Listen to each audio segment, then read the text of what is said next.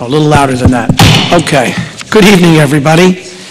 Pursuant to the open meeting law, any person may make an audio or video recording of this public meeting or may transmit the meeting through any medium.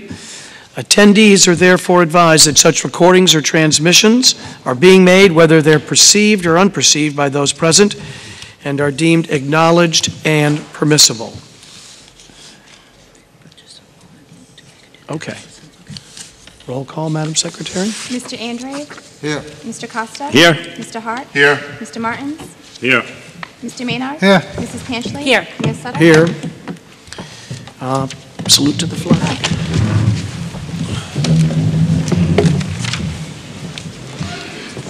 I pledge allegiance to the flag of the United States of America and to the republic for which it stands, one nation, under God, indivisible, with liberty and justice for all. So we're going to do this next, Matt? Do that next? Okay. So, Madam Superintendent, any recognition awards this meeting? Yes, Mayor. I'm very pleased to announce that this evening we are recognizing 141 high school students who achieved and are recipients of the 2015 John and Abigail Adams Scholarship Award. So great job. And I know not all of our 141 students are able to join us tonight, but we are going to go down to the floor and award and call out all of the names of the scholarship recipients so that they can be recognized. And again, congratulations, students. Excellent job.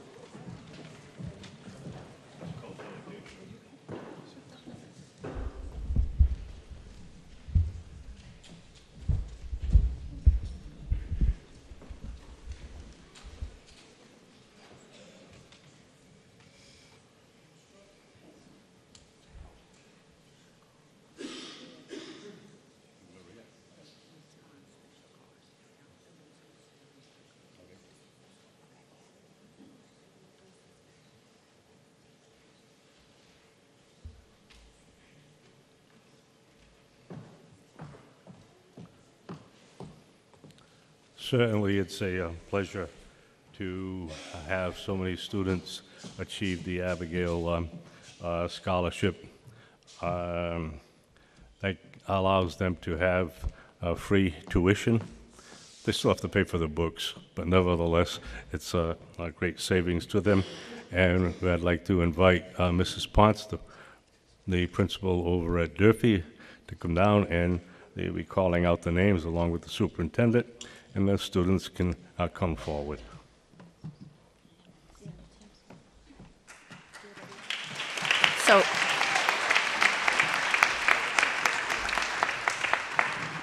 So this really was about last year, so I'd like the senior team, if I may, come up, because really they're the ones who prepared these kids and should be giving out, calling out their names and giving them the awards. So if I can have Mrs. Fogarty, Vice Principal Brown, Ms. Napolitano. So they call the names here, that's how we have them ready to go. Oh. All right, you guys, you can call the names right from here. Call them. Okay, before we begin calling out the names, I'll just go over what the criteria is for students to receive the John and Abigail Adams Scholarship. We have 142 that we are recognizing from the senior class.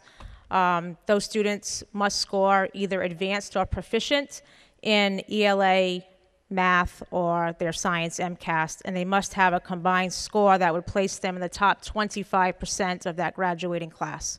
So we are honored to say that we did have 142 that met that criteria. Mrs. Ponce made recognition that, the senior class has worked with them, in preparing them for this test, and actually it's the teachers that have been working with them and their parents since they were probably born, obviously, and teachers since pre-K all the way up through grade 12. So it really is a team effort to have these students prepared to take that 10th grade MCAS. So the recognition certainly is to be shared amongst many. So I will turn this over this evening to Mr. Brown, and who's the current vice principal for this graduating class. And Mrs. Napolitano will begin reading the names for these students.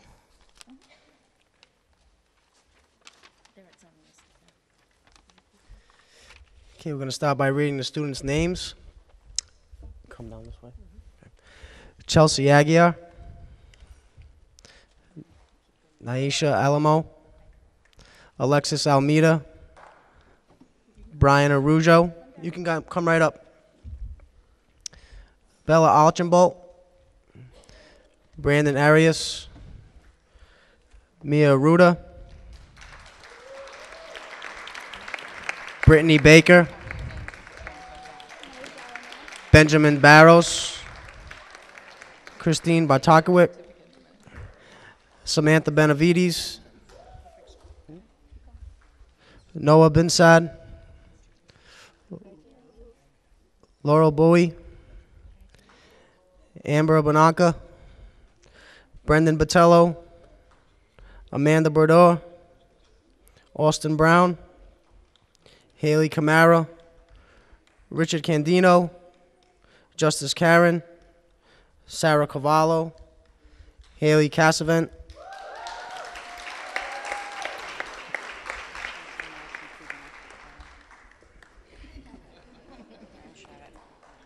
what did I just leave off? Aaron Shabbat, Bryce Chichester, John Cipollini, Caitlin Coelho, Madison Coogan, Farisha Cooley, Nicholas Costa, Sierra Costa, Austin Cody, Sarah Curtis, Andrea DeFont, Karina DaCosta, Kendra Da Silva, Kristen Da Silva, Amanda Daughtry, Alicia De Almeida, Michael Dempsey, Sarah Dimmick, Aaron Donovan, Celista Duarte, Rachel Duvall, Ricardo Echevarria Jr., Katrina Elzarado, Nicole Emsley, Chester Fernandez, Katrina Ferreira, Nicole Ferreira, Meredith Forcier, Cheyenne Forsey, Michaela Franco, Alexis Frazier, Kayla Freitas, Katya Frias, Emily Furtado, Daisha Gagné, Ciara Garafa, Amber Gasper, Laura Godet, Evan Giotis, Rochelle Gonzalez, Elizabeth Gonzalez, Leah Granum,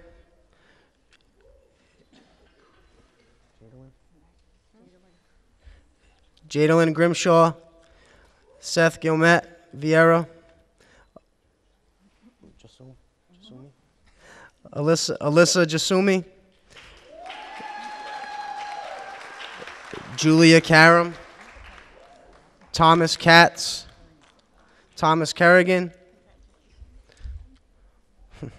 Waldo Lis Loriano, Tyra Leet, Kyle LePage, Tatiana Lopes, Casey Lown, Jacqueline Lucia.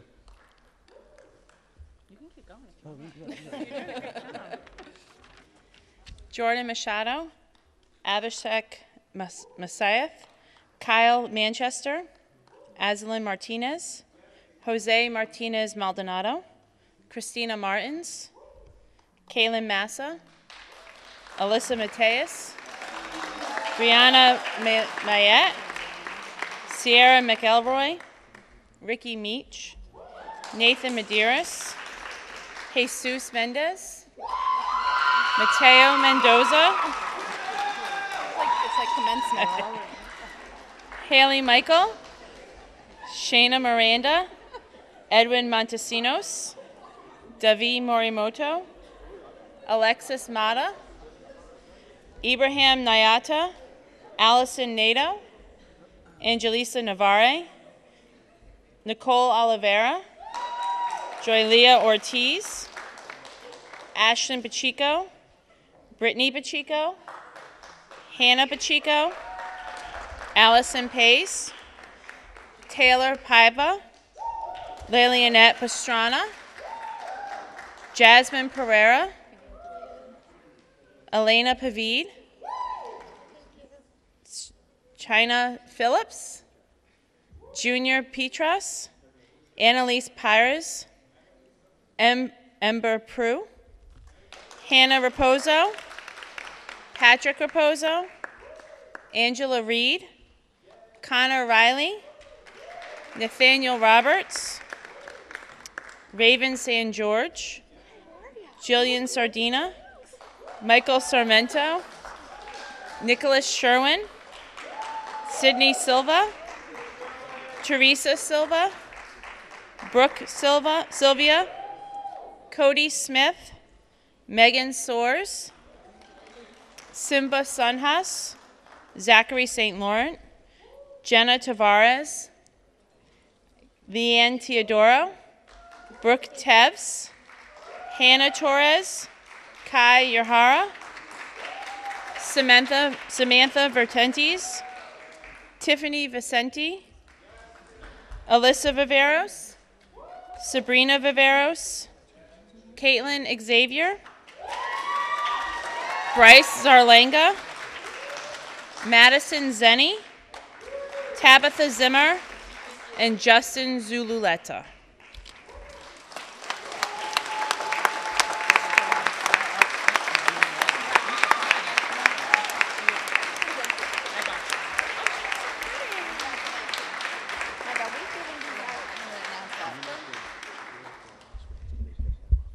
So we have a box full of beautiful certificates that if I had been able to keep up with Mr. Brown, could have handed them out. But we will give your certificates and all those who weren't able to be in attendance this evening to Principal Ponce to be handed out at school tomorrow. If you're here tonight and would like your certificate tonight, we'll give her the box, and perhaps out in the hall she can give the certificates to those who are here. Thank you again, and a big round of applause for our students.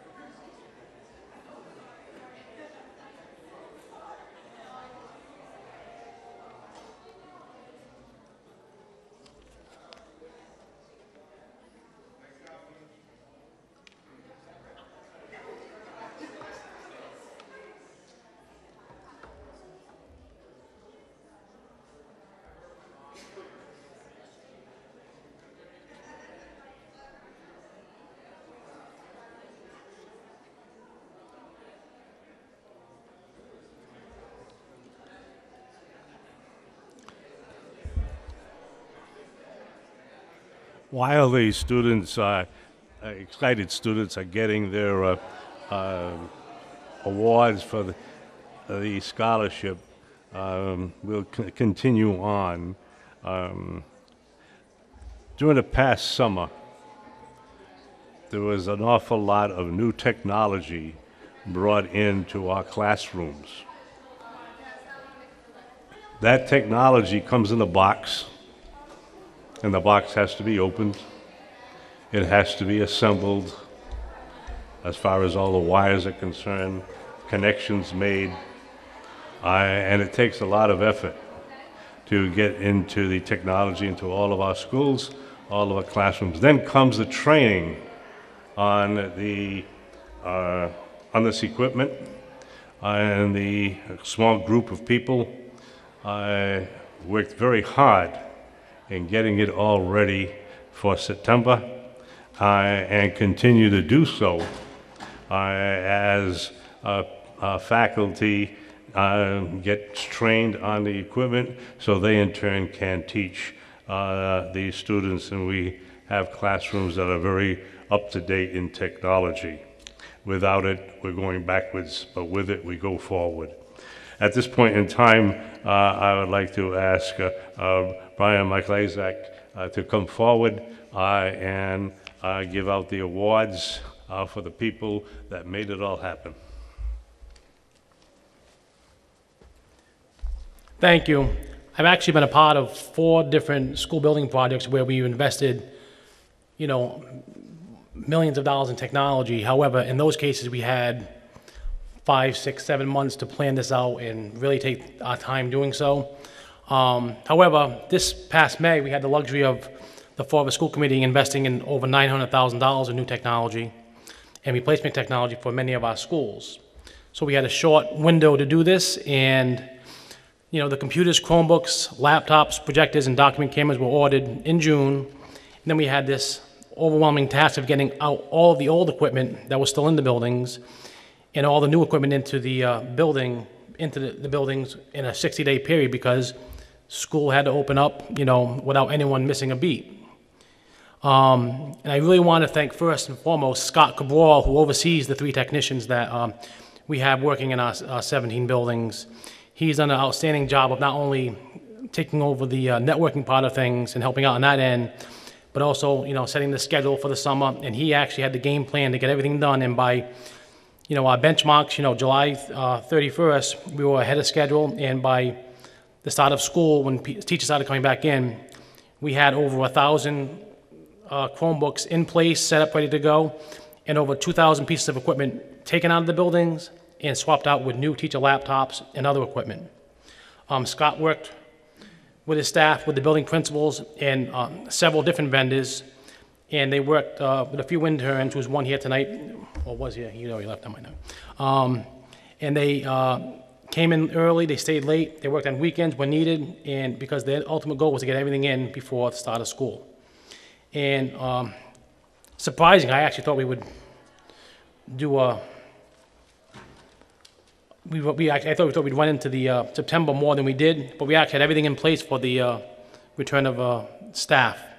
And I actually just want to commend them on such a wonderful job they did, because once they had it in place, then we were able to turn it over to Frank Farias and his team of Brad Silva, Nicole Medeiros, and Christine Carnell, and they now began the process of working with the staff on actually using that equipment for instructional purposes, which is the goal of this whole initiative. So I'd like to thank and have Scott Cabral, Stephen Anktel, and Aaron Dunst come up, and Patrick Dukowski is watching this on tape because his car broke down on the way here, so he'll somehow get this award. So I'd like to thank him.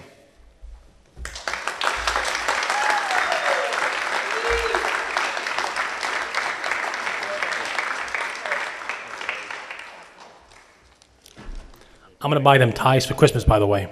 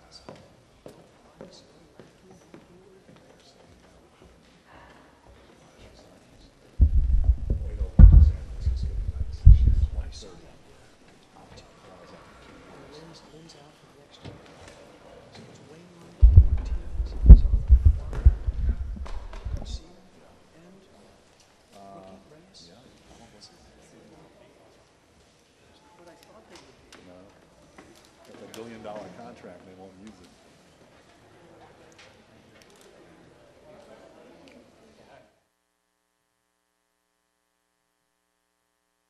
All right, Eddie CoStar.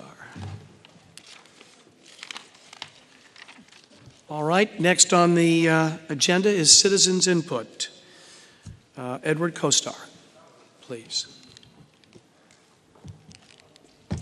Thank you, Mr. Mayor. Mr. Mayor, Madam Superintendent, members of the school committee, it's the last time for a while that I'll be able to address you as citizen and not colleague.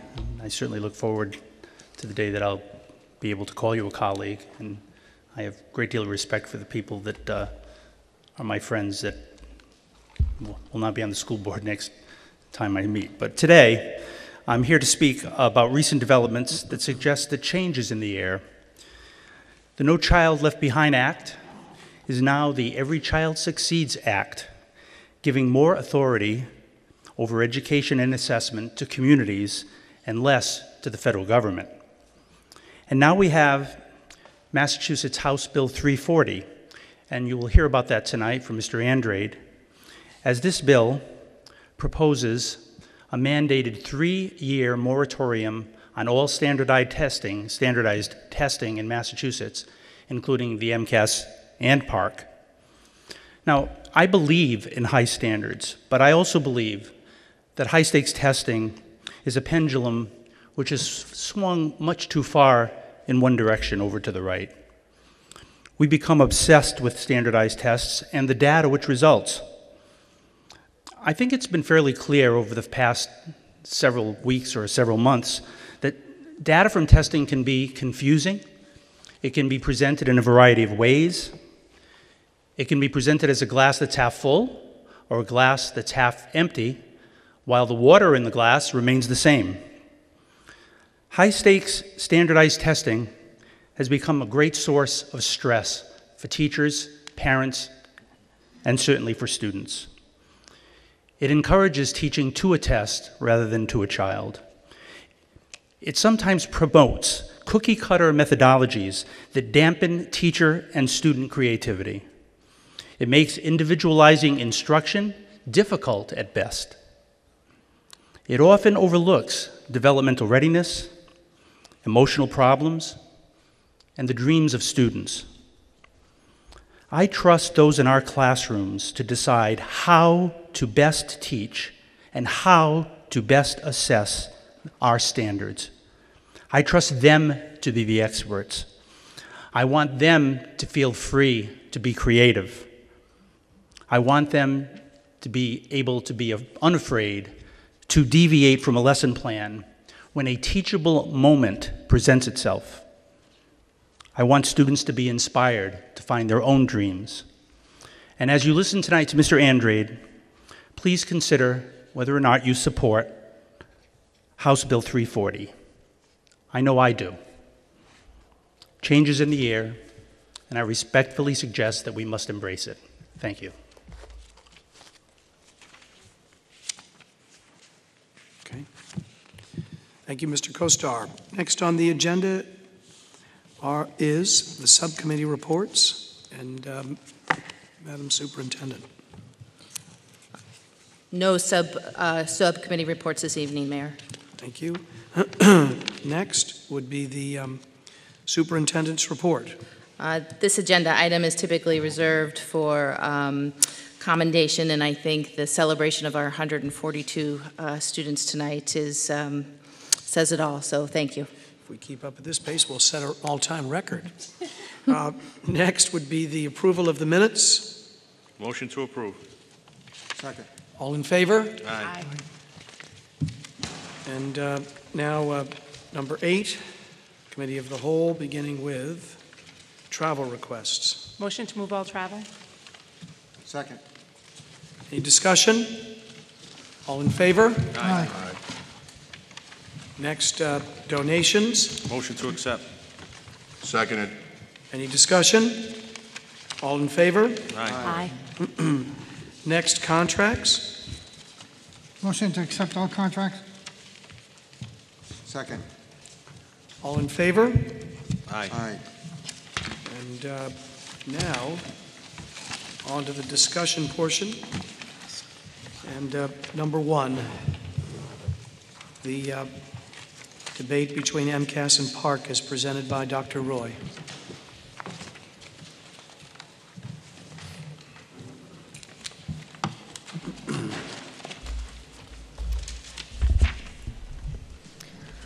As you are aware, this year you voted to take MCAS. By December 18th, we once again need to choose between MCAS and POC. So given the recent developments with the Board of Education going to some sort of hybrid version, it's our recommendation that we stick with MCAS, which is the test that we took this year. Some things that you may need to understand is that if you do take POC as it was this year, you're held harmless for accountability levels. So that means, for example, if you took POC this year, you could not drop a level in schools, but that's not true for MCAS. Consequently, the same thing for next year. The other thing you should understand about the movement to this hybrid MCAS or this next generation MCAS is that for this year only, there will be a few POC-like items included in the MCAS. For example, there will no longer be a long composition for ELA in grades 4 and 7, and as a substitute will be a few POC-like items. So this year's MCAS will be pretty much the same with a few POC-like items. The state has plans for 2017 to create what they're calling the next generation MCAS.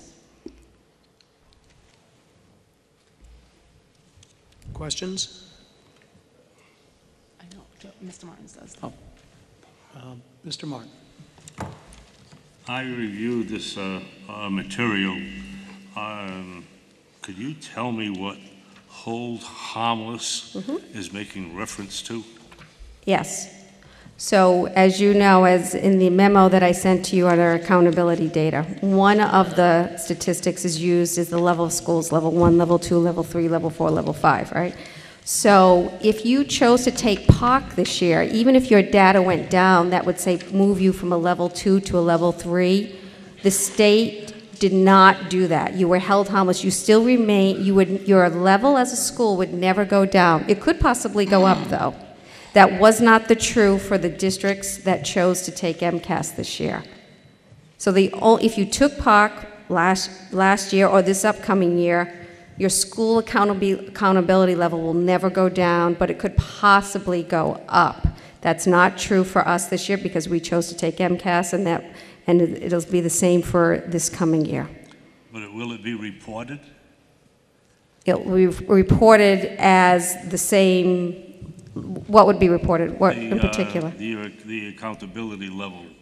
Yes, but it would never go down. So even if the data sort of signifies that it should go down in levels, for example, if you go under the 20 percentile, you should become a level 3, the state would hold you in level 2 status if that was what you were in the existing year, in the previous year. Yeah, I guess if the percentile is, say, 10, does it, and then next year, okay, it goes to either stays at 10 or it goes down to an 8. Is that reported, or does it the percentile, percentile, the 8 and always say 10? No, the percentile will still be recorded. It's the accountability levels, the level 1, 2, 3, 4, 5, that would not change. The individual pieces of data would be reported, but the overall accountability level itself assigned would not, would not go down. Okay. Thank you very much. Mr. Hart. Thank you, Mr. Chairman. Hi, Dr. Roy. You did mention something about park-like items that are going to be incorporated into the MCAS. This year, a few. Can you get more specific about that? Yeah, the state has not given us a lot of information. I do know, like I said, in particular, this year, as the case with MCAS in grades 4 and 7, you have a long composition piece. They are eliminating that for this year, and instead, the sort of writing piece is going to look like a POC item where kids are responding to a question about text. So that's one transition. That's the only specific information I have. Right now, they're telling us it's a few items, and that's, the only substitution that they gave us some guidance on. We're going to wait to hear more from the department on this. Okay, so more is going to be coming down the road for that. Yes. Okay, thank you, Mr. Mayor. Any further? One Yes, more question. again, Mr. Martins. Right at the present time, we have used MCAS for quite a while, right? For at least 2010 or so. Earlier than that, I believe, yeah. I'm sorry? I believe it was earlier than that, 2008. at a minimum, yeah. Okay. Well, so we have a record of what is actually taking place. If we were to switch to Park, now we have a different scorecard in there. So, are you making any recommendation? Yes, our recommendation is to stick with MCAS. Mr. Chair, I move that we remain with MCAS for the 16-17 school year. Second. Any discussion on Mr. Martin's motion? Mr. Vice Chairman. Thank you, Mr. Chairman. Dr. Wright, I understand that the state is looking to have a hybrid MCAS, which, depending on which articles you read, essentially it's a PARCC test disguised as a hybrid MCAS. I'm concerned because it looks like they're eliciting directions from school districts as to which test you want to administer. Is it PARCC or is it MCAS? However, they're looking to put PARCC-like questions in the MCAS. So is this truly the department's will to get us to decide which one we want, or is this sort of, it seems to me as though they're asking us, do you want to do MCAS or do you want to do PARCC? I'd be okay if MCAS was going to be left alone, but the fact that they're already signaling that if you want to choose MCAS, it's fine, we just want to let you know there are going to be a small number of PARCC-like questions. Well, what does that mean? And so one of my colleagues asked you, what does that mean? And your response was probably the best you could give, given the limited information that you have. I just wish if the Department of Elementary and Secondary Education were asking committees to take action on this, that they would provide us with additional information as to how many or what is a small amount of PARCC-like questions. Because if this is their attempt to sort of roll out the hybrid MCAS, as they call it now, then let's just call it what it is. I'm not a supporter of PARCC for various reasons. I'm more in line and more supportive of MCAS, and I think it gives us an opportunity to compare ourselves to data that we have previous.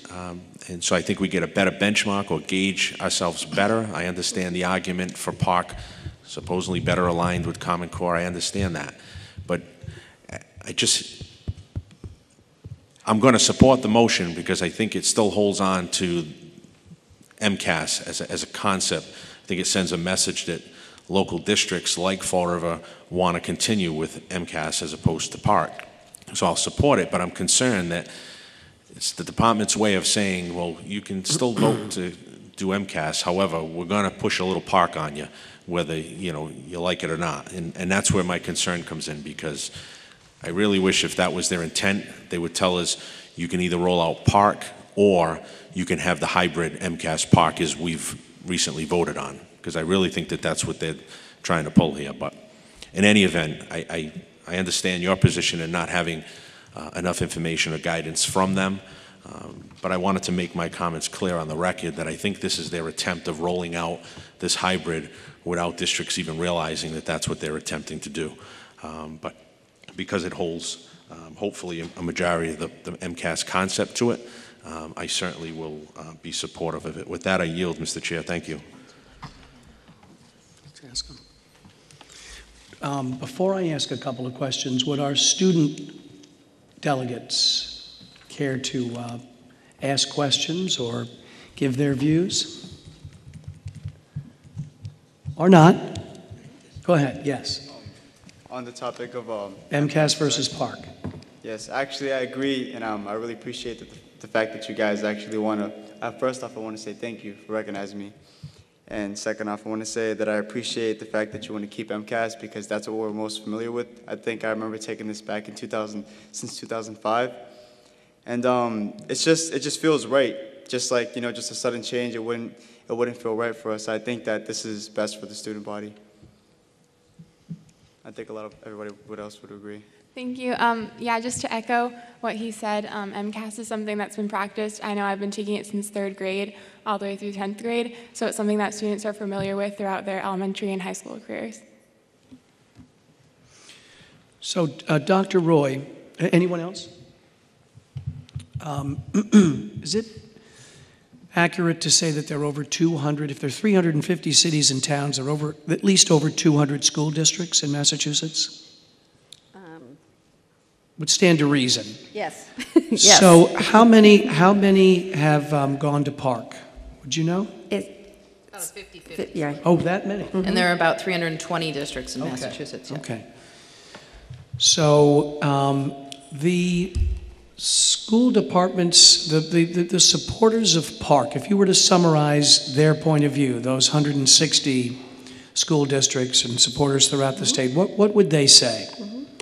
Well, Park originally came about from a backwards design model about college and career readiness. And so what we're finding is that, especially at the 10th grade level, you can pass MCAS, be proficient or advanced, and still not necessarily be ready for college credit-bearing coursework. So with the new Common Core state standards, which sort of shows where you should be in order to be college and career ready at every given grade level, came a new assessment. And so the proponents of Park are saying this is a better measure of college readiness than the existing assessment. Now, you can agree or disagree, but I believe that was the argument and the impetus behind the change, besides the fact that we would like something unified across the country instead of Massachusetts having one test and Rhode Island having another. I think that was the other thing around the commonality of it all. So, say the very last thing you said again as far as across the country. This debate is or is not taking place in states across the country? Originally, I believe this was coming out of a governor's council, and superintendent, please help me out here, where you could be in Massachusetts, which is always considered to have this high-level set of standards and have the assessment system go with it, but then you could be in another state where the standards are not the same. And so I think it was coming, for some reason I think the National Governor's Council was coming out with the idea that this idea of a national exam, possibly, right? So then we kind of get it, and the Race to the Top money came with the new standards, and it was a way to have more of a national exam. And as you see, it didn't play out that way in Massachusetts as they voted for the hybrid version. I see. So with that in mind, to put our student delegates on the spot, so if the ideal of Park is college readiness, your resistance to it is based upon what? After hearing what she said, honestly, that does sound like that would be something good for us. At the same time, honestly, change can be scary, so maybe that's what we're feeling. Yep. Maybe that's what everyone's going to feel, but if it's going to help us, for career readiness, college readiness, I think that would be good for us. And Mr. Vice Chairman, to definitely put you on the spot with affection, your objection would be what? If the ideal is college readiness, and this is, I get the feeling this is something that is being promoted by the present White House administration, Secretary of Education behind this, or no? It's become a state-level decision. I see. So I think it's differentiated by the states. I see. So, I'm not buying it. I think it's a wolf in sheep's clothing. Yeah. I think there's a lot of background, depending again how many articles, or which articles you read. I know one thing in particular is that Park is heavily reliant on technology and computers, and I know that districts like Fall River and others, although we do make substantial investments in our technology, which will hopefully assist if Park becomes the method of choice. But I know that's been a point of concern for a district such as Fall River, that having the opportunity to utilize the electronic piece of taking the park as opposed to paper and pen. I know there's been some drawbacks.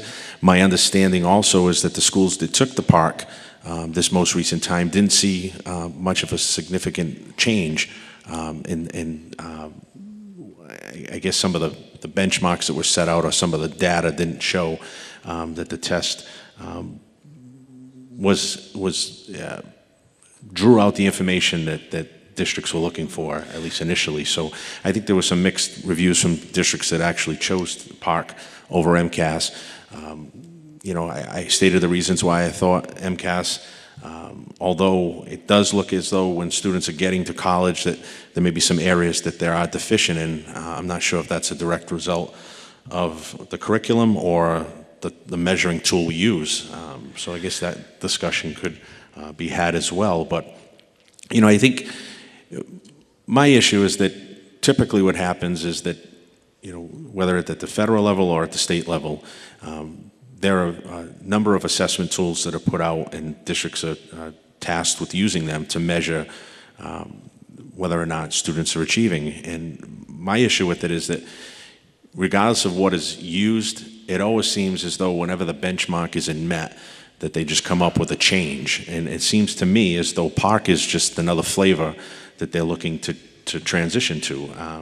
You know, MCAS for a long time seemed to be doing what we all wanted it to do, and now all of a sudden there is a group of people that suggest that somehow it doesn't prepare students, or it doesn't give us enough information for students to be gauge or assess whether or not students are successful in college or career ready.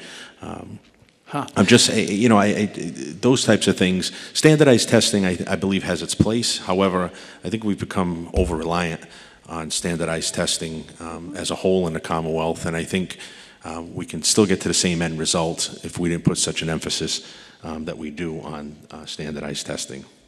Thank you. The cost issue is an interesting one. Is there, once again, I don't know whether you have this information, but among the more affluent school districts, is there a tendency towards PARCC as opposed to the districts that face greater fiscal challenges and don't have the same technological resources?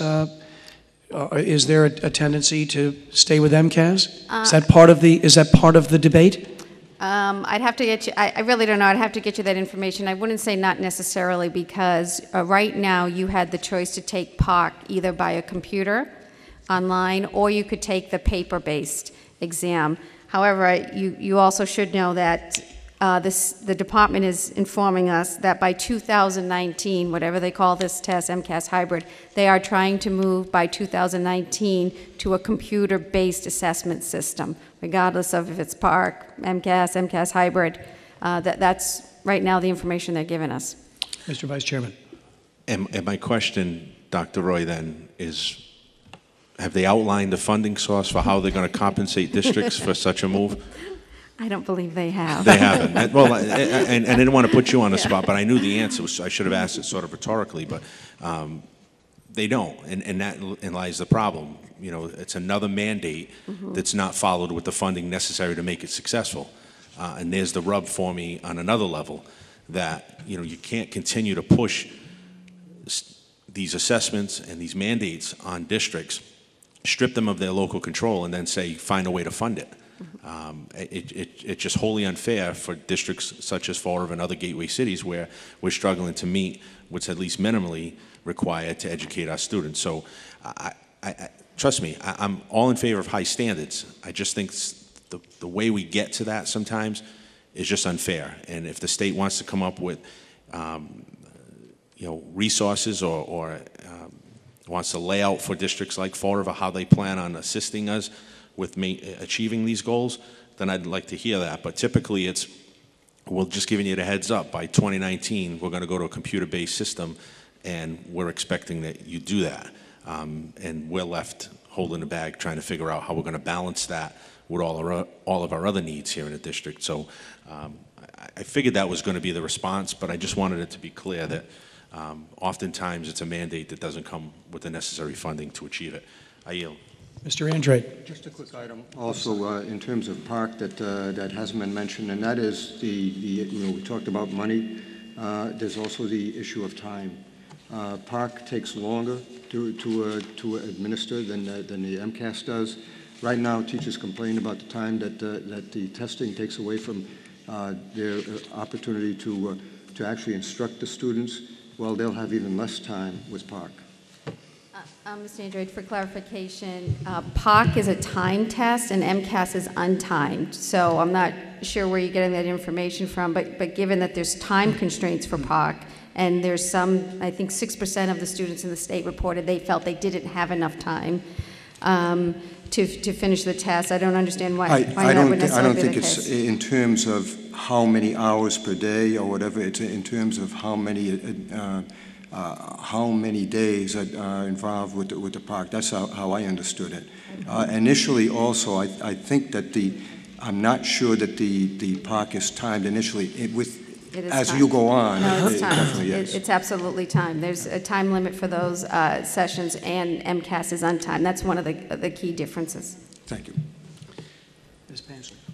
I wasn't going to talk, but since you brought it up, I just wanted to let you know that, and I Googled it because I didn't remember the numbers, but there were 25 states that had signed on to PARC at one time. There are 8 states left in the park, so that's very telling to me. So why would we want to get into something? I think the best course of action for us is to stay with MCAS, continue backing the MTA and the people that are really fighting it, because we'd be in PARC no questions asked if it wasn't for the Mass Teachers Association, people like Rebecca that have really been vocal about not going into PARC. And if that continues, maybe this hybrid can be less parkish than we think it's going to be with their leadership. So I wanted you to know that. And my concern with the technology isn't as much that we can't afford it. I think we made a significant investment last year in technology that would probably allow us to have our students taking the PARC test. But my concern is that students in more suburban areas go home at night and have access to computers and are really functioning well on computers. And while our students have access to them in school, it's not the same kind of practice. And the PARC is a time test, as Dr. Roy said. And my concern is going to be that our students are going to be able to really express what they've learned on a time test using technology when they don't have the access at home that other students around the state have. So I'm certainly going to be supporting MCAS and vocal about trying to keep it more like MCAS. I understand the rigor part of it, but there are parts of it that just really isn't acceptable to me. So that's it. I think those are 2 superb points, the decrease from 25 states using PARC to 8, and then also the delineation that you made between the suburban communities where kids go home and they have much greater access to technology than a lot of our kids in gateway cities do. So those are great points. Thank you very much for speaking up about them. Anybody else? Yes, Mr. Martins. I think part of the having the moratorium on high-stakes testing for 3 years of that House bill is to also look into the issue of cost in there so that it's not becoming an unfunded mandate. I yield. Anyone else? Okay, thank you very much, Dr. Roy. Oh, roll call. No. Guess we're going to take a vote on it. Okay. there's a motion and a second on the floor. Okay. On the motion, Mr. Chair. This is a, Madam Secretary, you spell out exactly what the vote is going to be about, the motion? To remain with MCAS for Okay, the that's what I thought. 2016-17 school year. Okay. Roll call vote? Mr. Andrade? Yes. Mr. Costa? Yes. Mr. Hart? Yes. Mr. Martins? Yes. Mr. Maynard? Yes. Mrs. Panchley? Yes. Mayor Sutter? Yes. Thank you, Dr. Roy. Next, discussion and vote to approve converting grades 1 through 5 report cards from... Motion to approve. Seconded. Any discussion? Yes, Mr. Martins. Last time I asked for parental input into the, into the converting the grades for report cards to trimesters. As I went through this information, I didn't see anything that indicate the number of parents that responded. What? Was that taken into consideration? Yeah. Yeah, it's in there. It's in there, Mr. Martins. At the time that I had written this memo, which was, I believe, on, I don't know, Thursday or Friday, we had 299 parents responded that they would prefer the move to trimesters, and 142 said they'd prefer to keep the terms. Since then, I asked Mr. Michael Lazak to give me an update as of Monday morning. As of this morning, 437 parents prefer option 1, which is the move to trimesters, and 213 prefer option 2, which is to keep the quarters. Thank you. I yield. Any other discussion on this? Dr. Roy, if I may, so that's a sample of, I don't know, around 7% of the parents? 600 plus, 10,000 kids? This is just grades 1 to 5. Oh, elementary, just elementary. And only grades 1 to 5. I see.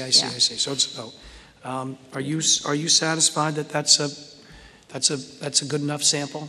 Parents? I think it's a much larger sample than when we normally survey parents. So I'm pleased that actually this methodology, using technology to get these responses, got us more input than we normally would get.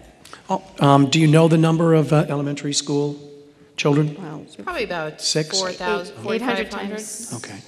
I mean, again, it's 5,400. grades Yeah. 1 through 5. If you figure approximately 800 students, give or take, per grade level. But parents have multiple kids, so, you know, that would be smaller than that number. Okay. Any further discussion on this? Roll call vote? Mr. Andrade? Yes. Mr. Costa? Yes. Mr. Hart? Yes. Mr. Martins? Yes. Mr. Maynard? Yes. Mrs. Panchley? Yes. Mayor Sutter? Yes. Item 3. Mr. Coogan, discussion and vote to approve AAA driver training, partnership with Durfee. Motion to accept. Second. Any discussion? Mr. Coogan, anything to report? In case you need a piece of Anybody? information. Anyone else? Yes. Do we have anybody doing that now, driving school? Not currently, no, sir. No? And when is this going to be taken, after school or during school hours? Not during school hours, but they would make it available at multiple scenarios during the year. For example, they may run it a couple times a week for a short period of time in order to get the classroom hours that are needed for that course. They may run it on a Saturday session so that students who are not available during the week because of a job or something could go on multiple Saturdays, the way similar local driving schools run this type of a program. It's a nationally recognized program as far as the curriculum and the skill sets that they deliver in the classroom. If we never had this before, what makes you want to give it to them now? Well, it's something that's certainly a necessary program that's needed for high school students as they try to get their licenses. It's a matter of convenience to the students and their families that they can take it either after school or on the weekends at a known location. If they wish to continue on with driving road lessons, AAA does offer that option.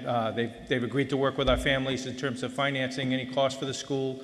And although their program does provide for a small rental fee, I asked AAA if they would work with us so that we didn't incur any cost to open buildings or do anything out of the ordinary, and then they could trade that off for a reduction in fees to the students, and they agreed to do that if we decide to go with the program. Is AAA Driving School going to give us, the school department, anything for having this in the school system? No, they do offer a rental fee, but I suggested that we have the rental fee, as long as we were not out of pocket for expenses, applied to the cost of the course for the families so that the families could get a little break on the cost of getting kids their permits and licenses. I yield, Mr. Mayor. Thank you. Ms. Forcier. Thank you. Yeah, I was just going to say, I remember going back to when I was 16 and getting my permit and going to driving school. I thought, like, I wish the school had something after school that I could take, because I ended up going to driving school at night from like 6 to 9, and it took away time from my homework and after school activities. So I think it's a great thing that Durfee would offer to students. Thank you. I yield. I'd just like to say I agree with everything she's saying. I mean, I remember back when I had to take my go to driving school and take all these lessons. It just really cut into my hours. So I think this is a great idea. Excellent. Any further discussion? Okay. All in favor? Aye. Opposed? Okay. Thank you. Next is custodial services for the FRPS Nutrition Food Service Program. Motion to approve. Second. Any discussion? Yes.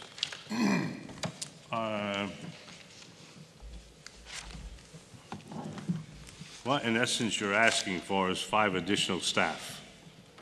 Is that correct? That's correct. Okay. And basically, you have overtime averaging 26, 27 hours. Was that per week? No, it's closer to 27,000 per pay period. 27,000? Yes, on an average for the entire year. Some months is some weeks is lower than others. It basically amounts to this: we have a shortage of custodians to cover the areas that need to be cleaned.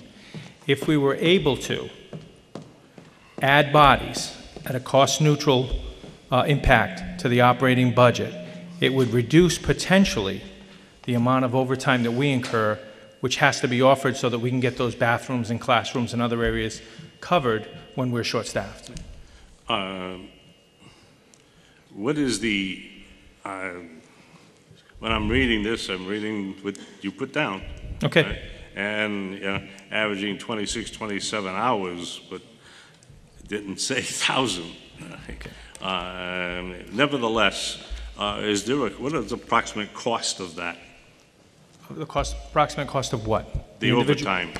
So, without getting to a too fine a level of detail, when a custodian is out and we do not have a spare custodian to put in that area, we then cover it with overtime. I understand that. So an 8-hour shift is covered with a 3-hour shift, which is paid at a premium because it's done with overtime. Yep. So the approximate cost to cover 3 hours of overtime is somewhere between $75 and $90. Okay. All right.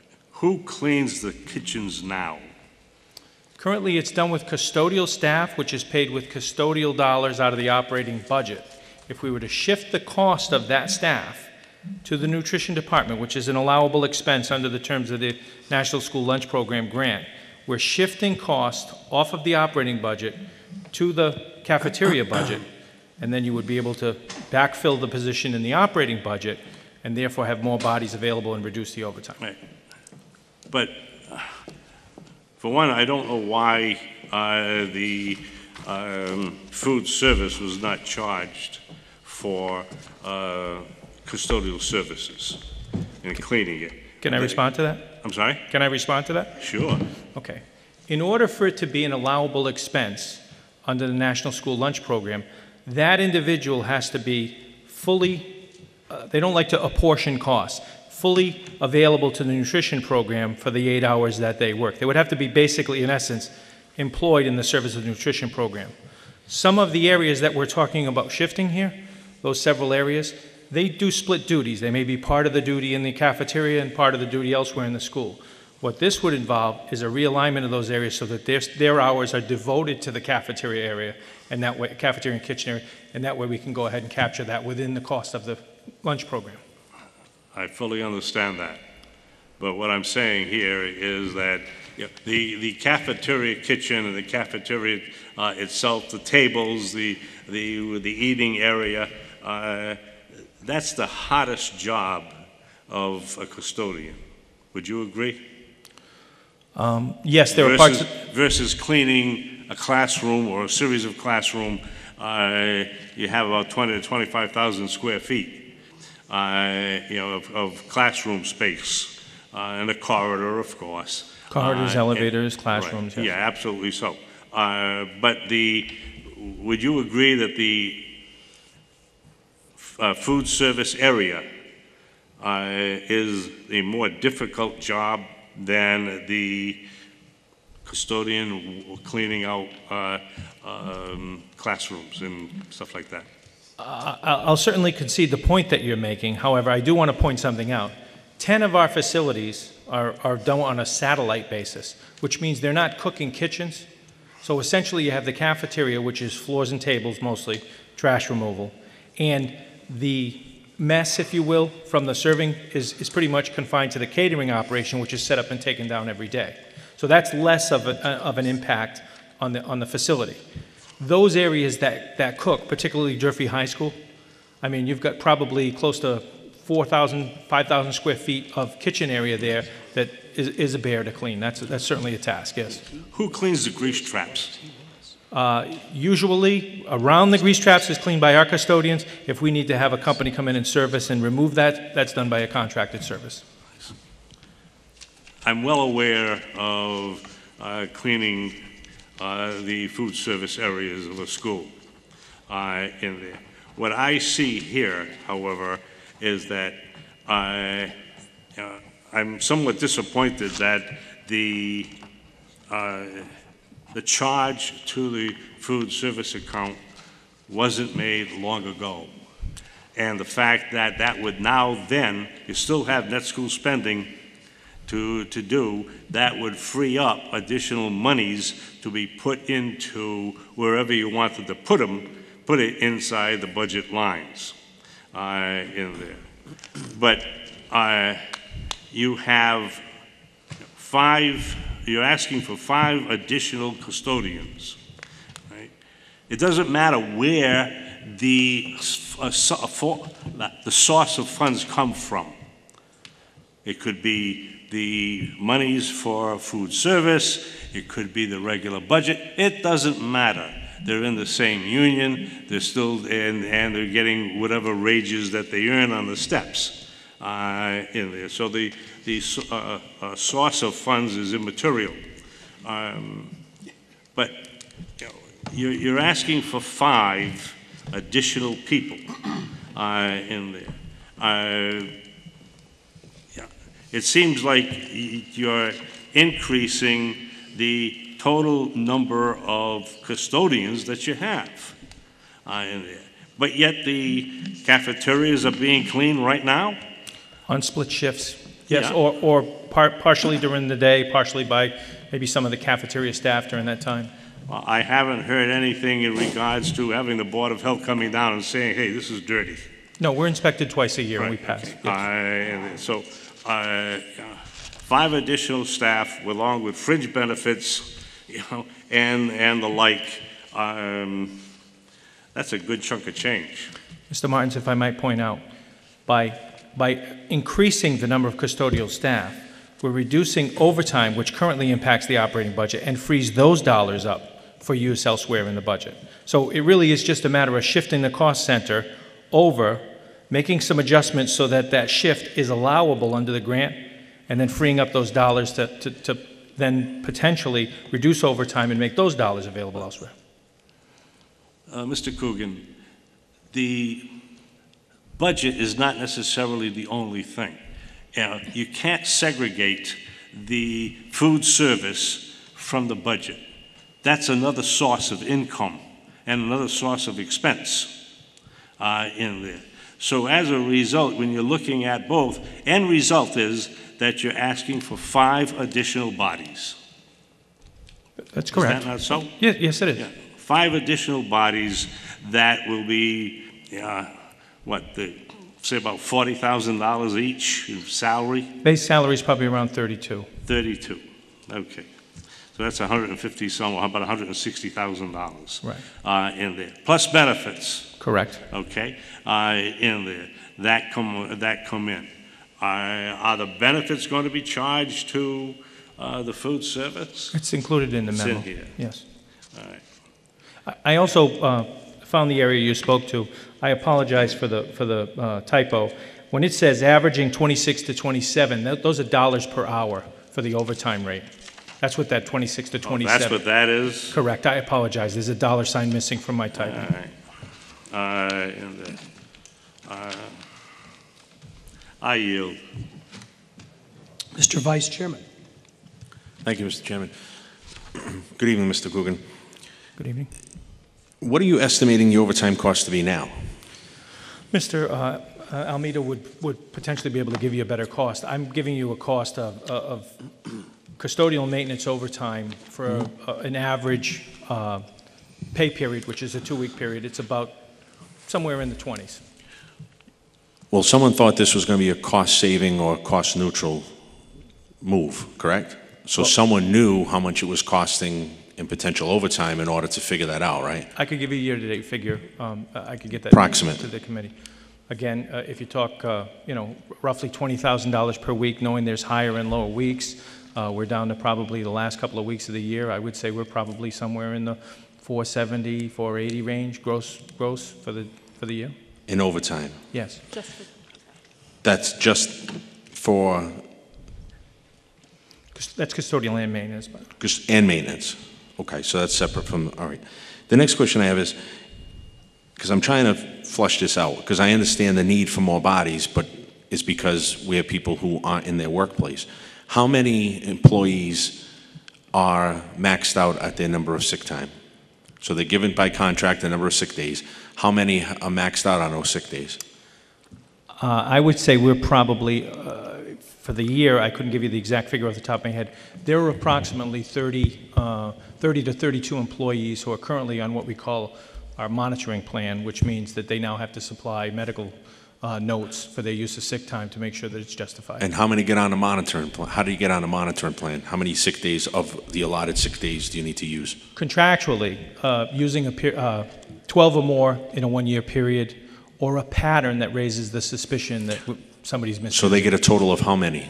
They get a total of 15 currently. 15. So if they use 12, they go on a monitoring plan? Correct. Okay. And you said there are 30 or 32 out of your 87 employees? Closer to 100 when you count the maintenance people. Close to 100 staff? Closer to 100 staff. A little over So about 30%? Roughly, yes. Already at almost their max in sick days? Or have exhibited a pattern of high Or usage. exhibited a pattern. See, that's where it becomes an issue for me. Because just putting on 5 more bodies doesn't necessarily mean that you're going to be able to... I'm wondering if this is more of a management issue with abuse of sick time than it is a need for more bodies to account for the overtime that's being allotted for those people who are out. Well, if I might address that, in our last bargaining agreement, the 15 is for those legacy employees, and that's approximately 80 of the 87 or 88 custodians we reference. All the new ones come in at 12 days. So we've already brought that number down to try to reduce that potential impact to the operating budget. But those employees that were not on board at the time that shift was made, they still get the 15, Right. the additional 3 days. And I don't necessarily have an issue with more bodies to account for the work that needs to get done. But if you're going to put 5 more bodies on, it's just going to become 5 more people who now have 12 sick days to 15 sick days to use. Certainly. And they now become part of this rotation where you take tomorrow off and I'll get some overtime, and then I'll take the next day off, you get some overtime. It's not going to work. We're never going to address the issue of overtime if we're just putting bodies there and not accounting for the people who are abusing their sick time. And I'm not saying, it just strikes me that 30 or 32 or 30% of your staffing right now is either on a monitoring plan or have maxed out on their sick days, and we haven't even made it to Christmas yet. So 3 months in to a school year, September to now. Well, the 32 are on a rolling plan, so it's on 12 months. We review that quarterly. Right. So some people that have sort of gotten better about their attendance may come off that plan, and people are on it. So the 32 that are on it are not just on it because of what's happened between September and now. That's on a rolling basis. They're added or dropped off that plan. But there's an issue there. Oh, or they would be on the plan. And we So absolutely... whether or not they've displayed issues of abusing sick time this current year or in the past, they've been identified as an individual that we need to keep an eye on, or they need to provide sufficient medical documentation to support their absence. Yes. You know, I understand we're spending a lot of money on overtime, and I think notwithstanding the fact that we have as many people as we are using the maximum amount of sick days, I'm not sure that 5 additional bodies is going to impact that. We're essentially going to put 5 people on at a cost, $160,000 plus fringe benefits.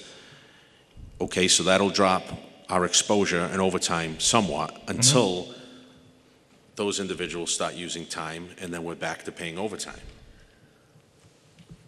Well, certainly our ability to cover and make sure that the areas are properly cleaned, bathrooms, classrooms, et cetera, is going to be better staffed. So that reduces some exposure to us there. But in addition, as new people come into the system, the program we put in place, we have seen a decrease over the last 24 months in the use of sick time. So it does appear to be having an effect, although it's not a dramatic effect. It's not a night and day type thing, but we do see movement. Right, and they have less days. So the hope would be, if you have less days, then you have less to use. So we would hopefully see a typically, we don't see as much usage in the newer workforce. Thank you. I yield. Ms. Panchley. Hi, thank you. You went over with this with me 2 years ago when I first came on the school committee, but I need a refresher course. So if we put on 5 new people and everyone has their assignments and people call in sick, you can't just spread people out during the regular hours to cover, correct? No, by their bargaining agreement, they bid into areas and they work within their area. If they're not in their area and we assign somebody to work elsewhere, they still have to do their area at 8 hours, and the additional area is we incur 3 hours of overtime to send them into that area.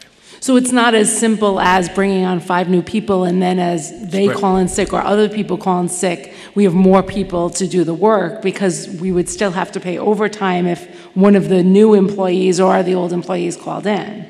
But in absence in the current configuration that we have, we're exposed in more areas where we have less people. So we're constantly feeding overtime into the buildings to try to make sure that the buildings are properly cleaned for the next day. Because we have more than one person in a building, so if there's 5 people in a building and one calls in sick, do we have to bring in someone on overtime to cover this area in that building, or do the other 4 people do the work? No, the other four people may do the building on that area on overtime, but those other 4 people have their assigned areas to clean.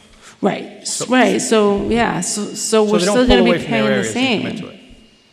So I'm just saying, if we had 5 people on, then we're making the areas smaller because we have 5 extra. We're not making the areas smaller. No, we have vacancies.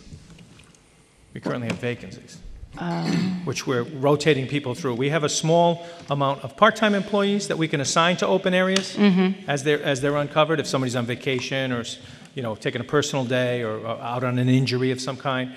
And then we have areas where people have just, between vacation, sick time, other time, if they're out and we don't have enough of those spare workers, then we need to assign overtime. We have to put somebody in the area to service it so it's ready for kids the next day. Right. I'm still confused. Okay. Thanks. So I'd certainly like to come to you and just say, I need more manpower to clean the areas that we have. The proposal involves shifting some of the cost away from the operating budget, so it's cost neutral to the budget, and then backfilling those positions with some additional bodies, which gives us more man hours to be able to clean, or staff hours to be able to clean. When I read it at first, it made sense to me. Then questioning the overtime part of it, I just can't, I guess, get clear in my head how much we're going to save on overtime. Because in my mind, the way I understand it, and maybe I'm not understanding it right, is that as people call out sick, that we're still going to be paying people overtime because they're going to be in a new area. Because no matter what, it's an area that they're not responsible for. But you would have less areas to cover with more staff available to cover. Okay, so less time? But Yes, there's a time less overtime. limit too, right? Like if you call in someone to do an area, is there like a 2-hour or 3-hour minimum or something? It's a 3-hour minimum, yes. 3-hour minimum. And if you clean an area that normally takes 8 hours to clean on 3 hours, you're not doing as thorough a cleaning job. So Right. typically what happens after 2 or 3, if it's the same area, Yeah. multiple nights in a row, if it's a one-off, Yeah. somebody's out on a Tuesday and then they come back on Wednesday, you can shortchange that area for a day. Mhm. But if you want it sanitized, sometimes you have to put an extra guy on that second or third night to make sure that you get the, the area properly prepared. Okay.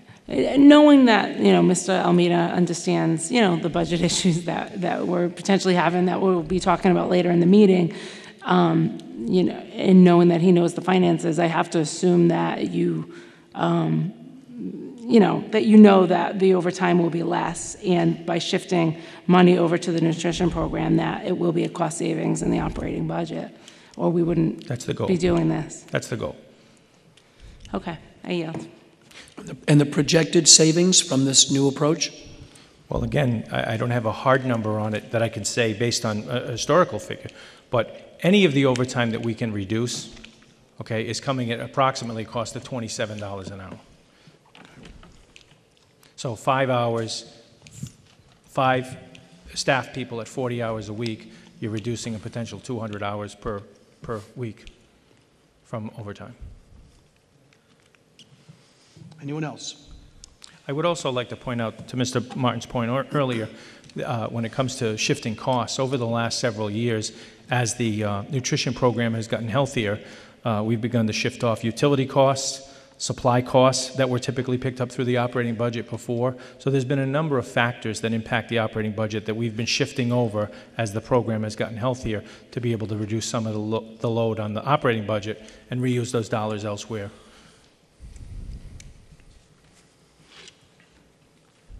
Roll call, Mr. Mayor.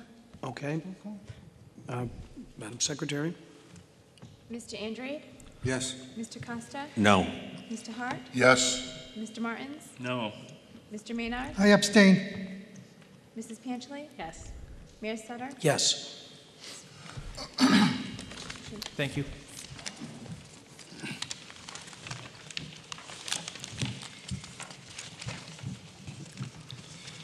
Next, Mr. Almeida, spending plan to address shortfall in healthcare line item. If I could introduce this as Mr. Almeida is coming to the podium, I would direct school committee members to the memo from Mr. Almeida that's in your school committee binders, noting that we're coming back to the committee after an initial discussion regarding the $2.3 million projected shortfall in the health insurance line item. And just again for the public's information, the healthcare line item sits outside of the school department's operating budget. And so, however, since the healthcare line item is within the fiscal responsibility of the school committee, we do need to present recommendations and options for the school committee to consider to close the shortfall, close that gap in the healthcare line item. We're approximately just about 50% through the fiscal year. Mr. Almeida continues to monitor our health insurance costs. We have had a meeting. Mr. Almeida has met with city representatives and others. What we know to date is that the health care for our retirees is what is driving up the cost, specifically around such things as cancer treatments and pharmaceuticals for specific medical conditions. So our active or current employees, those health care costs seem to be stable. It's the retiree health care that the school committee is responsible for providing those resources. Those claims continue to rise.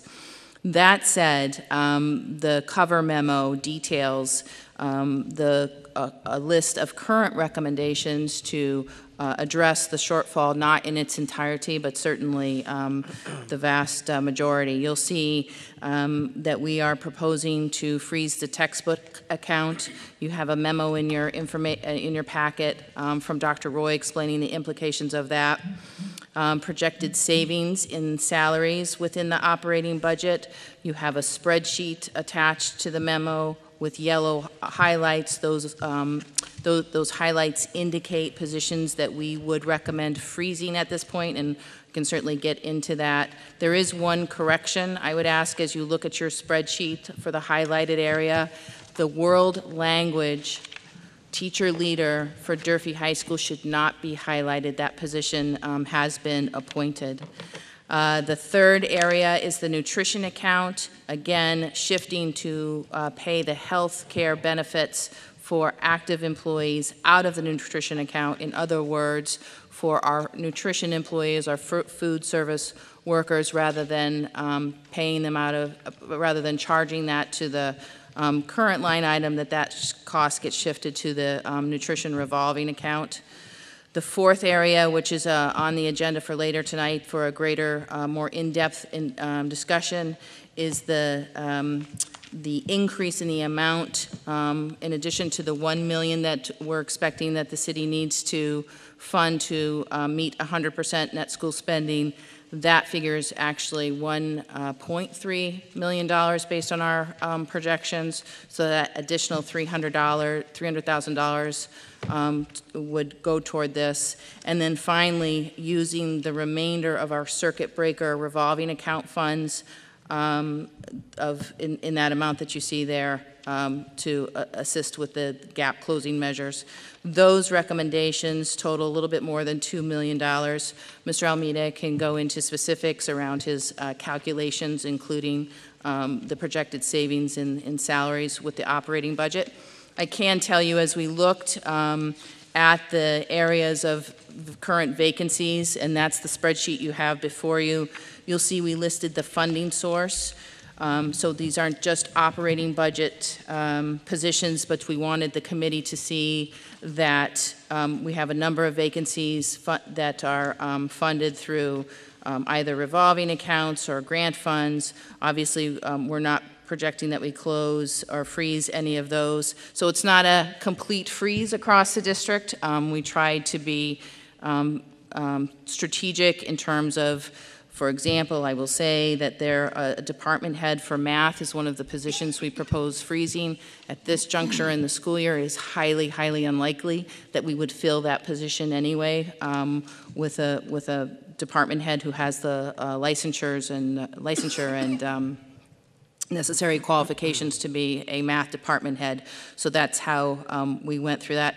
Mr. Almeida also took, which he can again explain, his calculations in compiling the information there within overall in the salary account. Thank you.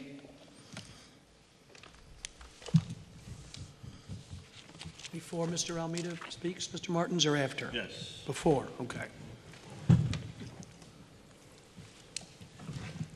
You know, I recently was forced to purchase another vehicle. And while I would have liked to buy a brand new one, I simply couldn't afford it. So I had to settle for a used one. The analogy being is that if I look through your accounts, you have, I'm not in favor of freezing textbook account. Even though it's not necessarily, as the material stated, not necessarily a hard copy of a book, but an educational material. You have in your professional development account stipends of unexpended of about slightly over $1 million, right? Yes. In there. Why not cut some of that professional development stipends? The reason being, Mr. Martins, is that money there is set aside to pay for the ELT at schools like Morton, Doran, Understood. Fonseca, and Watson. I want that totals about $1.1 million of the $1.3 million in the budget. Okay. I want a brand new car. I can't afford it, so I have to go with a used car. Right? Well, it's nice to have that, but the money comes from someplace in there. Now, granted that they are salaries of people, absolutely so, but they still have their primary job. Right? You have to cut back on there. And rather than cutting back on student activities, and I don't mean basketball, I mean student functions, the expenditure, why not cut back on that and used a portion of the professional development stipend to make up the deficit that we have to pay. Mr. Martins, just a clarifying question because your microphone cut out a little bit. So are you suggesting that we no longer fund expanded learning time for a number of our schools? Is that the cost-cutting measure that you're suggesting? I just couldn't catch all of it. At this point in time, you have to give up something. I'm just asking, Mr. Martins, if that's your recommendation. Yes. Okay. The answer is okay. yes. So if I can just add in, if that were the case, Mr. Martins, we have various bus contracts that have tiering routes. You would, in essence, mess up the tiering there, so we'd have to pay a higher cost to bus our kids to school. Why would you have to pay a higher cost? Because you'd have to go from a route where one bus will do 2 schools to a route where a bus will probably can only do 1 school. You're talking about busing? Yes. Yeah. That has a cause and effect when you change the ELT arrangement that we have right now. But if you're not utilizing, I don't know what your contracts say as far as the clauses, but if you no longer need it, you mean to say you have to keep paying it? You're still going to need to pay the bus routes, Mr. Martins. What you're doing is you're changing the end times of the school. Yeah, you're changing the bus route and to so we an currently earlier have, time of the day. But we currently have a structure where we bus kids to and from schools at certain times. That's going to change the times, and it could have conflicts with other schools. So we're going to have to change the way we do our routes there. Same thing. I want a brand new one. I can't afford it. I have to settle for a used vehicle. At this time, Mr. Martins, I'm providing you a cost savings measure that isn't affecting the current staff that we have in place. Mr. Almeida, could you just, for the committee's clarification, which of the schools would be impacted by the operating budget no longer funding expanded learning time? Sure. The schools that we're talking about are Morton, Doran, Fonseca, and Watson. These are all good programs, guaranteed. They're all great, but they have to be paid for. We're finding ourselves in a deficit. Right? So what can we give up without affecting the other areas? Now, it's always going to affect some other areas, I guess, but nevertheless, is freezing textbooks is that the best option? $200,000 in there? Or is it better to decrease the stipends that are being paid? Do we need to have, can we knock it off so that you're going, instead of 5 days a week, you're going 4 days a week? Well, the stipends would probably have to be renegotiated, Mr. Martins. I'm sorry? The stipends would have to be renegotiated. They're part of the collective bargaining agreement. But they're on an hourly basis, are they not? No. In other words, if a teacher is working by collective bargaining agreement, if a teacher is working an additional 30 minutes, it's a $4,000 stipend. Additional 60 minutes is an $8,000 stipend. An additional 90 minutes is an additional $12,000 stipend. Fine. And is that on a per day, or is that on a per week, or what? That's annual, Mr. Martins. Annual. All right. So if you cut back on that, you're telling me that you can't cut back? We could cut back, and I would appreciate some guidance from the committee. If the committee wants to go in this direction, we could certainly Mr. Almeida is saying it's a $1 million savings to eliminate the ELT at these 4 schools. I didn't, let me correct something here. I didn't say eliminate it. We need $200,000.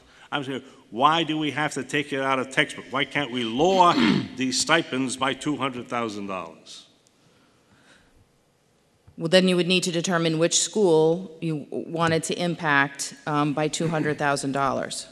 And then I think as what Mr. Almeida is explaining is that that's going to have an impact on our transportation contracts because Mr. Coogan, who could speak to this, has tiered our buses based on arrival and dismissal times of these schools. So you'd have to make a determination, is there a liability now with transportation because you're changing the beginning and end times of schools?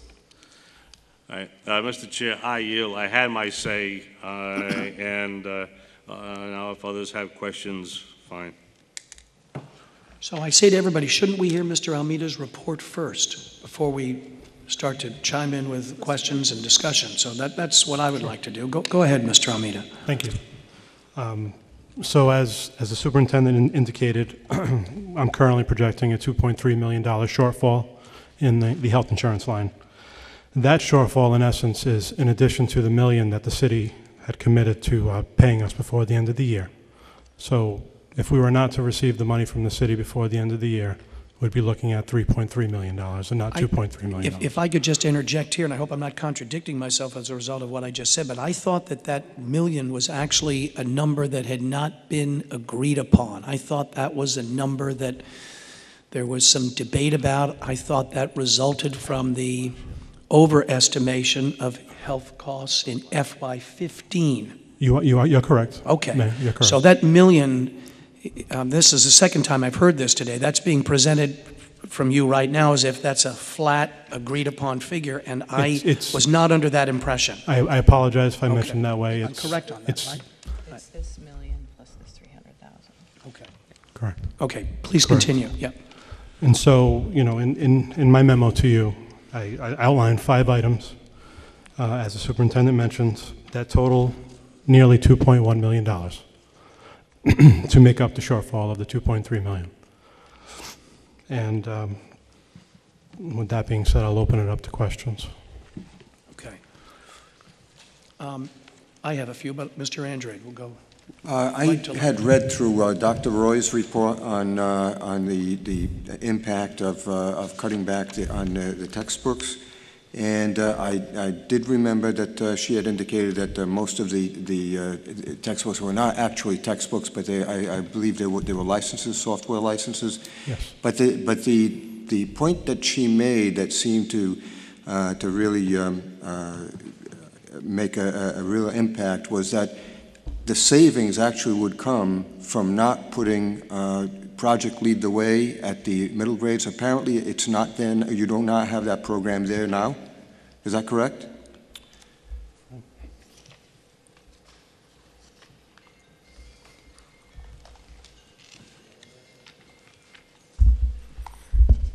We do have it. We would use, if we had extra funds, we would expand it. Morton is the school, using their expanded learning time very well, that has taken advantage of Project Lead the Way in the greatest way across the middle schools. There's less of Project Lead the Way going on at Cuss and even Talbot. We also talked about expanding Project Lead the Way to the elementary school. So this would be targeted specifically for tech and engineering. But as I said in the memo, the core content areas, everyone does have the textbooks they need to meet the learning standards put forth by the Mass Frameworks. We all have that. This is an enhancement of STEM, really. So it is very desirable, obviously, but it's something that right now you're not using, that you could perhaps put off for a year or Correct, beyond. correct. Okay. Thank you. Mr. Vice Chairman? Mr. Andrade had asked the question that I had with respect, because I did note in the memo that it mentioned specifically expanding those programs. So at this point, we're not anticipating students are going to go without. Textbooks have been ordered, they're in the classrooms, licenses for technology agreements have been made, students have access to those materials as it stands now. So any transfer of monies out of there won't come at any reduced materials this year, other than an expansion, excuse me, in the middle schools for Project Lead the Way materials, as I understood it. And Mr. Costa, to your point, if we have teachers come forward, you know, sometimes we hear teachers will need, they'd like to purchase a novel set for their classroom or something unique. We can certainly look at other funding sources, such as grant funding, to accommodate those specific, unique requests. That's fine. I mean, it's not like we had anticipated putting these books in the classroom and then all of a sudden now students are going to go without. We're talking about an expansion at the middle schools that we may have to hold off for another year in order to roll out. I'm certainly in favor of that. more than I am either breaking a contractual agreement that we have with extended learning time for schools. Certainly, I certainly wouldn't be able to support that piece because it does come with implication regarding transportation, and that would have a carryover effect in terms of breaking contracts or changing contracts with bus companies about adding routes, essentially, because now you'd need 2 buses to do the work of 1 bus because you'd have to change the end dates, the end time on some of those schools. Certainly not a predicament that, want to see the committee in. I appreciate the fact that it's been brought to our attention timely so that we can address it. I do have concerns with leaving professional vacancies open. I do note that a number of those are in schools where we've seen some progress. For instance, the Carlton Viveris Elementary School proposing to not fill the school administrative management position, Henry Lord Green School. What I did find interesting, though, is that the committee has just gone on record to use Title I funds to offer up 3 additional teaching positions to Green, but I do notice that one of the positions you're looking to not fill happens to be a literacy coach / teacher position. So are we back now to still having an issue, or are we going to have an issue with class size there because essentially now it's a net of 2 instead of 3? The 3 positions in Title I were 3 teaching positions. You're talking about a literacy coach. It says right? teacher literacy coach. Literacy coach. So essentially that teacher's not in the classroom. Right. Correct. So we would have a net of 2 additional teachers? You get No, 3? because Green, those are Title I funds. Correct. We're not Right, impacting no. what the committee did previously Correct. in terms of reducing class size. Okay. So before, we had 3 Title I positions and 1 from the operating budget. Is 4, correct? Yes. One is a coach. The 3 Well, from you say a Title I were coach, but teachers. are they in the classroom teaching? What are they doing? No, they're in for professional development. Sometimes they may be going in to do some instruction, but by and large, they're working with teachers through common planning time, professional development.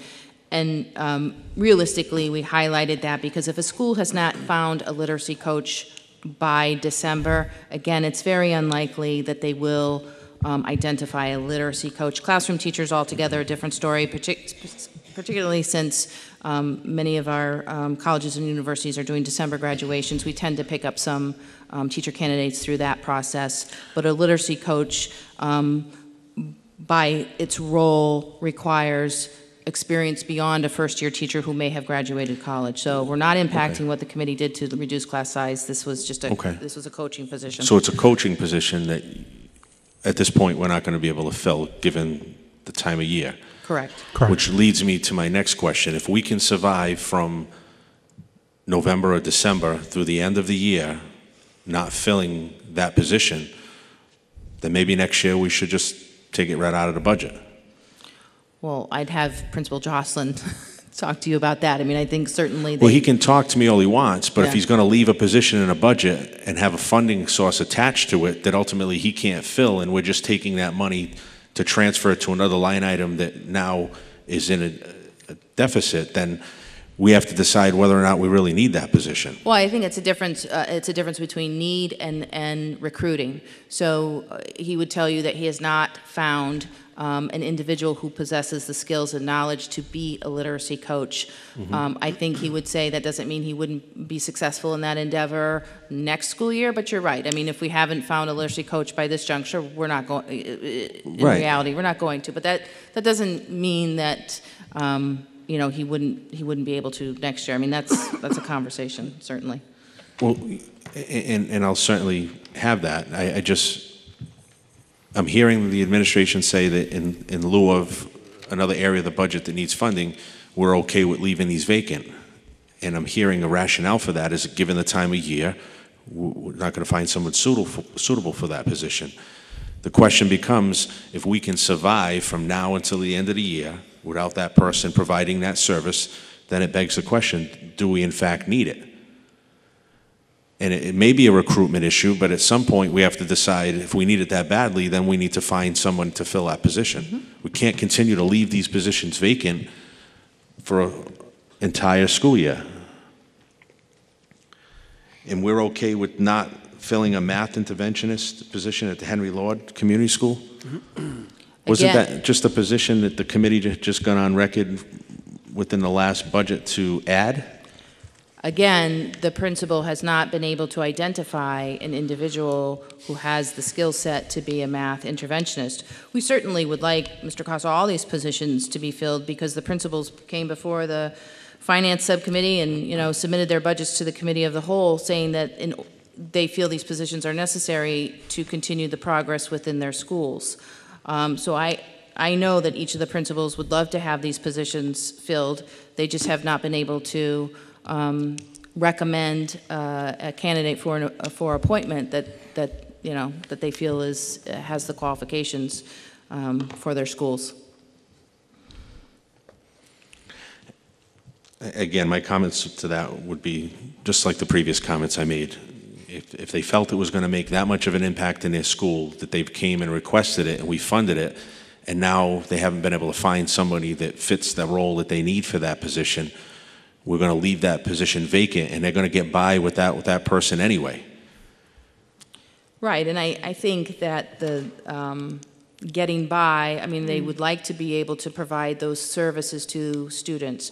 I know Principal Curley would very much like to have a math interventionist in place delivering direct math support to students each and every day. I know she's been, those positions are posted, she's been interviewing, and again, just hasn't found a candidate that she feels strongly about. So I would say the principals want and need these positions because, quite frankly, we have students at Henry Lord who are not getting that second and third dose of math instruction as they need because that position is not filled.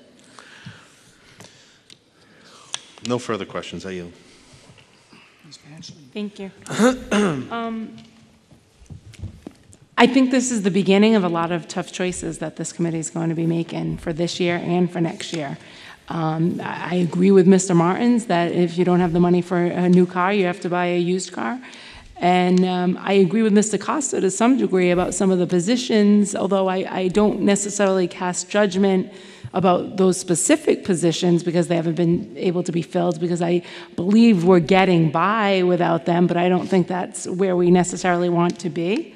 But I think this committee over the next 6 months is going to be picking positions that we may have to get by on, because as I look at some of the cost-saving measures that are getting us through the end of this year, it doesn't put us in an optimal position for next year, let's face it. And not only that, obviously we're going to have to increase what we budget for health insurance for next year after what happened this year. And we're putting ourselves in a position where we have less money, circuit breaker money, et cetera. So none of this is enviable. None of this is easy. There's going to be a lot of tough choices. You know, if the city can continue only to meet the minimum required by law, and even at that, not do it, you know, at one time, this committee needs to get used to making tough choices and not being able to fill positions and making people upset if we're going to stay within the budget. So this is the beginning of a lot of tough choices, I believe, for this committee. That being said, as far as your recommendations, I mean, they're not, you know, what you come here to want to do, obviously, but I agree with your recommendations. I certainly, one of the last things I would want to do is take away the extended learning time at schools. But again, everything is on the table as far as next year goes. But for this year, I think your recommendations will get us through the end of the year. And with that, I yield. Mr. Maynard. Yeah, Mr. Superintendent, freezing books, textbooks account, will that interfere with any student trying to learn that needs a textbook? Mr. Maynard, I think as Dr. Roy laid it out for us, that $200,000 would have gone to expand a current pre-engineering program, both at the elementary schools and at the middle school. So she's saying that she can, you know, not move forward with that this year. So in other words, it's not going to compromise any of our students in terms of not having the current textbooks that they need. This would be an expansion of the program that she's saying we would hold off until next year to do. Okay, I am. Mr. Andrade. Just a quick question, Mr. Almeida. If I read the figures correctly, are you still, even with these proposals, short by about $250,000? Yes. Yes. But you plan to monitor it before you make any further recommendations, correct? The hope, Mr. Andrade, is that the health insurance line comes down a little bit. You know, in previous years, we've seen savings in health insurance. So far, the trends don't appear to be going that way, but the hope is that we get something there. Very good. Thank you.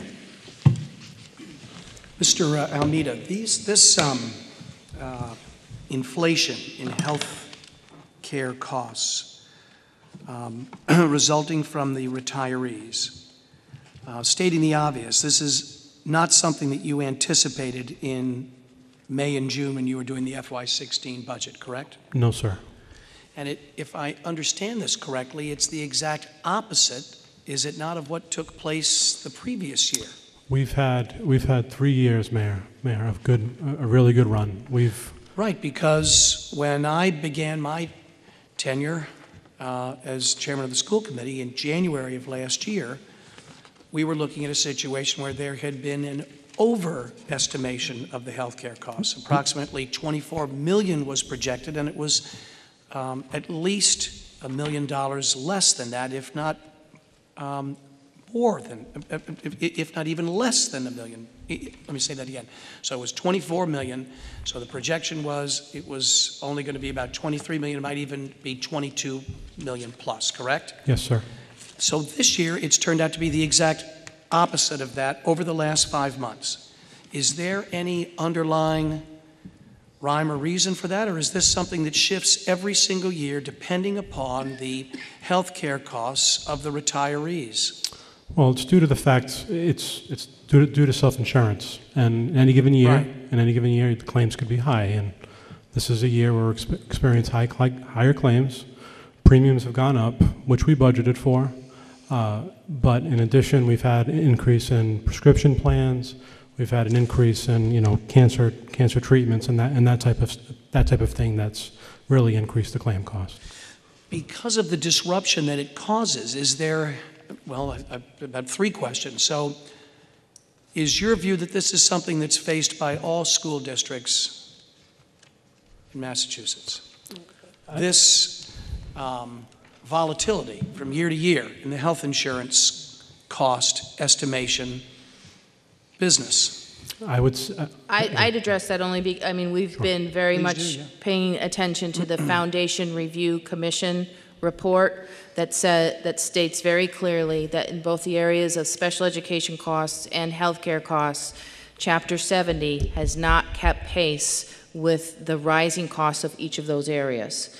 So the cities and towns are going to continue to pay more for both of these areas, and Chapter 70 is not backfilling or providing the necessary resources for those rising costs because it's not keeping pace with the increases in both special education and healthcare. So I think it's not unique to Fall River. Cities and towns are finding themselves having to take out of the operating budget and certainly out of regular education services in many cases to compensate for these 2 areas that the state ought to be funding at a greater level.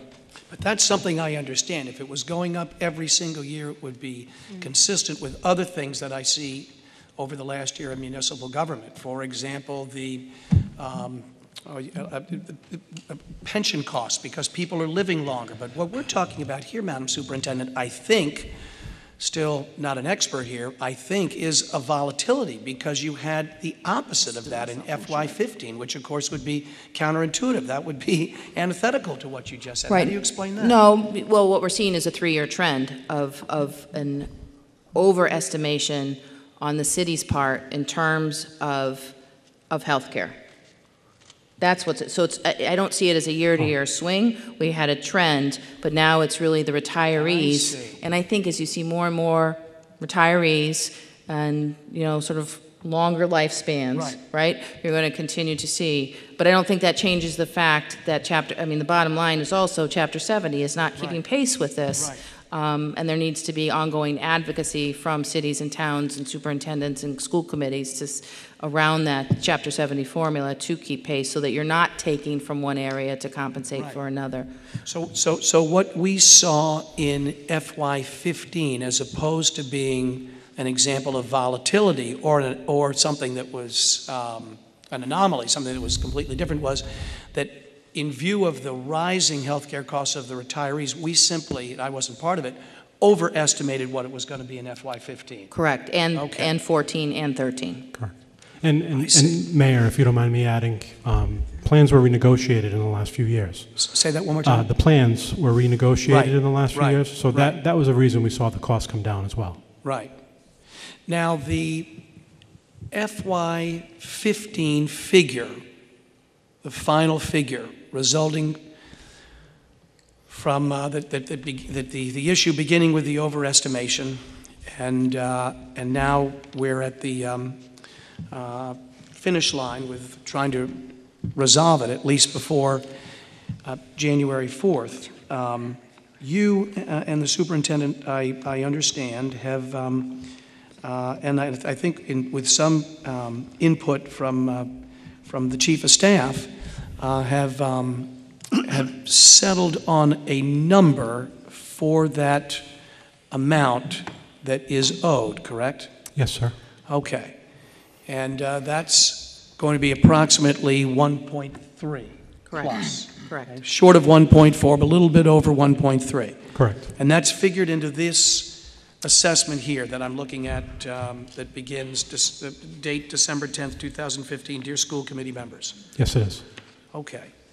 Well, Mr. Chair. Yes. Indicating here that the increased the amount of net school spending by 300,000.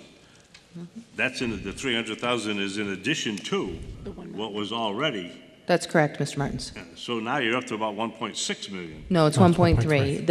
The mayor had made a commitment that we would see another $1 million before the close of the fiscal year to make us whole at 100%.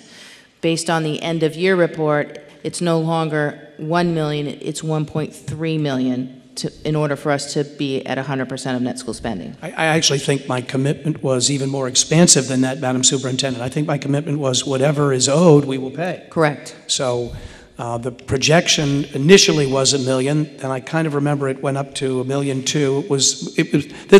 This was something that I remember hearing could not be definitively resolved until the fall. Correct. September 30th to November, well, let's say 3rd or 10th or whatever it was. But now that is moving towards definitive resolution, correct? Correct. Okay. Yes. All right. So that's FY15. And now FY16, in your view, the city has met its commitment for 16, unless you consider the underpayment for 15 to be part of 16. Correct. Correct. Okay. All right. That's good. I yield. Anyone else? Ms. Pancher. Just quick, although I don't know if this can be quick, but part of the volatility has to do with the fact that we're in the city's in this self-insured type of plan. Yes. I know a couple of years ago we talked about moving over to the GIC, but they wanted to take the 2 payments for the whole city out of the schools, and we wouldn't let that happen. Right. But we could plan better if the city moved to a different plan, right? Yes. But we're sort of at the city's, we don't really have control over that. You're right. Right? Yes. I'm just, because this like down 2 million one year, up 2 million one year is not really working for me. So I think we need to have conversations going forward about the health insurance with the city. All right, thank you. Okay. Mr. Chair. Yes, Mr. Martins. I move that this item be tabled until the administration can come up with a more definitive reasons as to why they want to take it from the various accounts and the impact that has on other issues within the budget. Which administration? The school administration? School administration. Okay. So you're moving that it be tabled. I think we just discussed it. No seconds? Yes, Mr. I Andrew. really don't think that that we're going to find anything better to take the money out of. These are some of these choices are not good choices, but we have to plug this gap as soon as possible. I really don't expect that we're going to find anything any better. So I could not support this motion. So there being no second, have we concluded our discussion of this, of item number 5? Yes? Okay. Yes. Thank you very much, Mr. Almeida.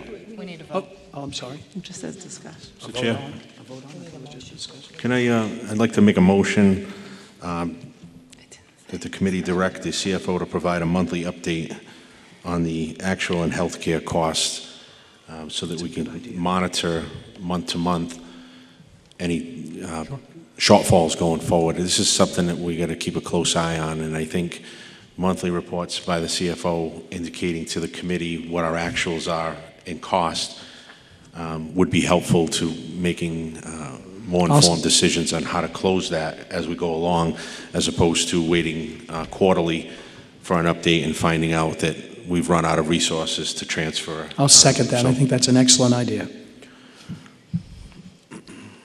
Any discussion on that? So, all in favor? Aye. Motion to approve the recommended spending plan to address the shortfall in health care as it exists now. Second, Mr. Maynard? Second. Any discussion? All in favor? Aye. Thank you, Mr. Almeida. Item 6, the November budget report. Oh, Mr. Martins, yes? In the report here, under the line 53-2000 tuition, last year we expended $8.3 million, and this year's original appropriation is $4.1 million. Wait a minute, if you expended $8 million and your budget is $4 million, isn't there something wrong here? Last year, in total, if you include circuit breaker, we spent $9 million. Okay. Last year, the school committee approved a prepayment of $1 million that we made last year. So if you take the $9 million, subtract the $1 million, it's about $8 million. So for this year, we're projecting currently $8.6 million in tuitions. Okay, but this, when I look at this budget, it doesn't tell me. You know, I look at this, I'm saying, wait a minute, the budget for tuition is $4 million. It's not. It's cost a lot more than $4 million. Once again, where does the money come from is immaterial. How much does that line item cost? Mr. Martins, we provide a revolving report to you on a quarterly basis, and you can see that on a quarterly basis how much the tuition is within the circuit breaker account. Yeah, you know, the circuit breaker coming in, and that's an anticipated revenue.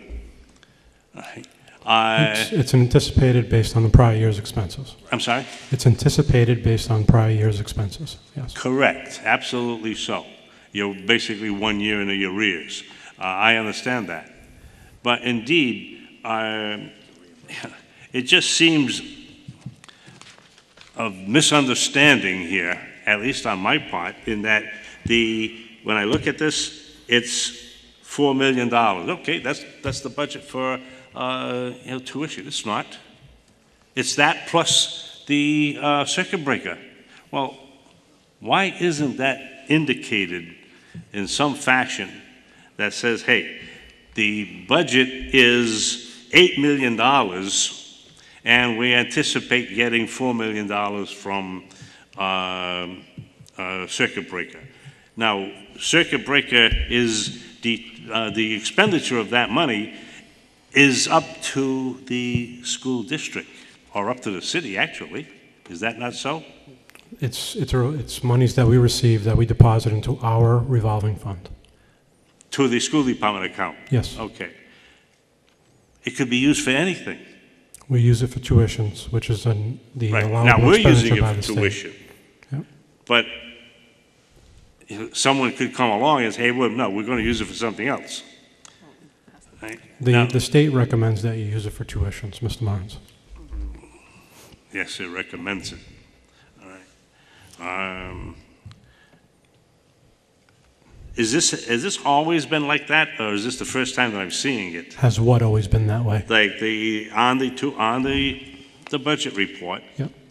of tuition of $4 million, when it's really around between $8 and $9 million. It's usually $6 million, Mr. Martins. I'm sorry? It's usually $6 million, the budget. $6 million? Yes. But last year we expended $8 million. Correct. Correct. It's a good So $2 million difference. I mean, what the heck? Amongst friends, no problem. 6 plus 2, it's $8 million. 2 out of the revolving account. Boy, sometimes when I look at this budget, it's hard to determine. You know, I'm sitting at my desk at home, and I'm looking at this, and I'm saying, where the devil is this coming from? The budget for tuition is not $4 million. It's $4 million plus a whole heck of a lot more. Where that whole heck of a lot more comes from, okay, it's the circuit breaker funds. The circuit breaker funds, I don't know how much it's going to be. You do. I don't. And I'm sitting here saying, well, we need to approve this stuff. Thank you. I yield. Mr. Vice Chairman. Thank you. Mr. Almeida, if you put the total amount of sped monies that were needed in our budget, when that reimbursement for expenses we've paid on those tuitions comes in, we'd ultimately have to transfer that money out. Correct. So you've chosen to just take the average amount of reimbursement we get and reduce that budgeted amount by that so that we're not carrying money in a line item that we don't need for that particular line. That's what was done, and it took into account the $1 million that was prepaid in the previous year. Right. Yep. So, and I understand Mr. Martin's point regarding it can be used somewhere else, but then that would just leave us a deficit in our special ed tuition line if someone decided to take that money and use it elsewhere. Yes. So it's understood that because it was used to pay tuition for special ed in a previous year, that it would be used back in that line to continue to pay for it going forward. Correct. Okay. I just wanted to make sure that I was on the same page, because that's the way I always understood it, that technically you could put the $8 million that's needed in that line. But when your reimbursement comes in from the previous year's expenses, you'd have to either put it in that line, which would eventually need to be transferred out, or you'd have to take that money and put it somewhere else in the budget that doesn't have the money that was needed. Well, and you would increase the total budget by $2 million as well. Or increase the bottom line. Correct. Right. Okay. I noticed the student transportation line is highlighted, and it says that it's being reviewed because it represents the total contracted exposure, not actual spending. Have we had to add any additional bus routes to what we initially had budgeted for? Because this one seems pretty cut and dry to me. We know what our contracts say, we know how much they're going to cost, and so we budget for those. So we should be on par for paying those and remaining, having enough money in those lines to pay those contracts. Have we had to add additional routes, and is that why it's being reviewed? I know of one bus that we've had to add. I know of another bus where we consolidated 2 routes that use vans at a rate per day to a bus. That one should have been just about cost neutral. So there may be a shifting in some routes. I know that we've added at least 1 bus. Typically at this point in the year, once we get through the first 3 months of the year, we're doing a cleanup of any of the buses, and almost on a monthly basis, Ms. Cabral and her assistant do a consolidation, and we try to reuse those vans as expeditiously as possible to try to consolidate those costs. Mm-hmm. When we budget at the beginning of the year and execute the contracts, they're all executed based on if we use this many vehicles for this many days, the cost runs out, and that includes the vans. Mm-hmm. So currently, when we set up those contracts, they go right out to the 8.2. So that's what we mean when we say it's based on the contracted exposure, not the actual cost that's being consumed. And that's fine. And the only thing that would change our exposure would be if there were buses added. Correct, but I Because we don't know have... what our contracts cost, and we have budgeted for how much they cost. So the only increase would be if you had to add additional route. Correct, but at the same time, there's no way to account for reducing, when we contract, if I say I Right. need 10 vans from you Right. for 180 days, it's going to cost X amount of dollars. Mhm. If I'm only using 6 a day, I don't have a way to reduce the contract, so Right. it comes in as an overage at this point in the year. We'll do a cleanup and get you an actual, expended year-to-date that reflects that number a little closer. If we could keep that number coming as well. Absolutely. And I don't mind, my personal preference would be to highlight it like it is now, so that it remains a area of focus.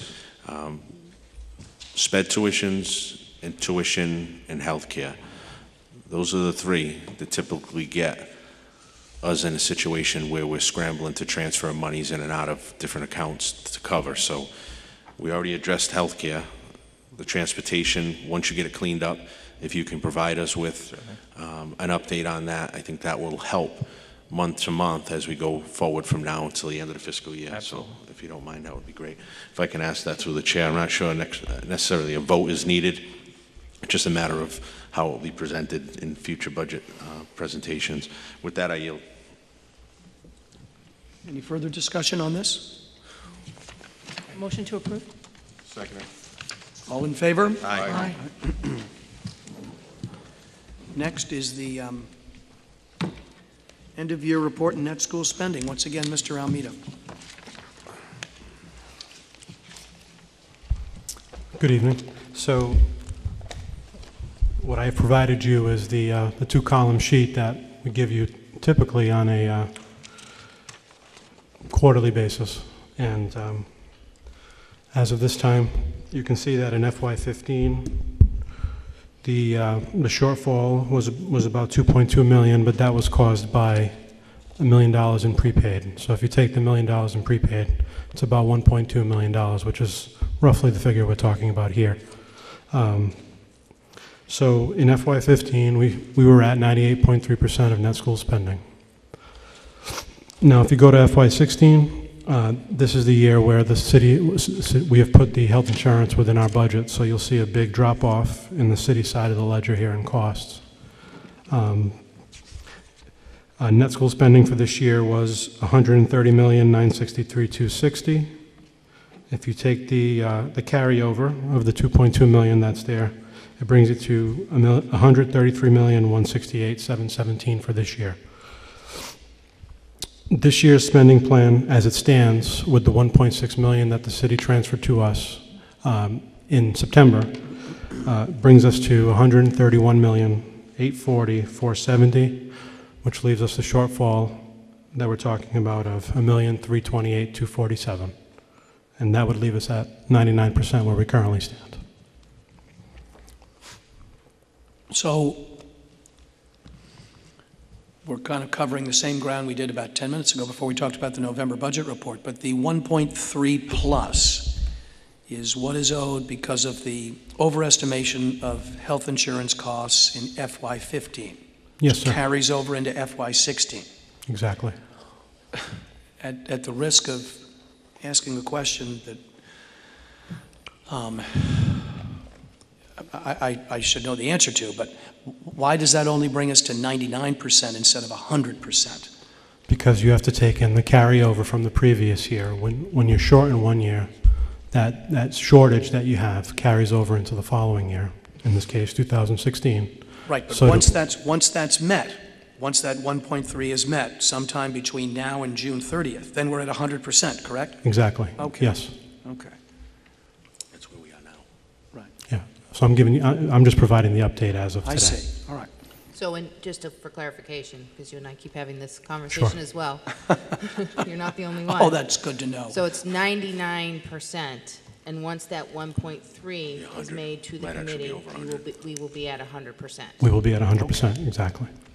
And once that payment is made, then we would have been at 100% for FY15 and FY16. Exactly. Yep. Yes. That's the answer I wanted, Mr. Almeida. Thank you That's very the much. answer. That's very good. Mr. Martins. I'm going to ask the same question again.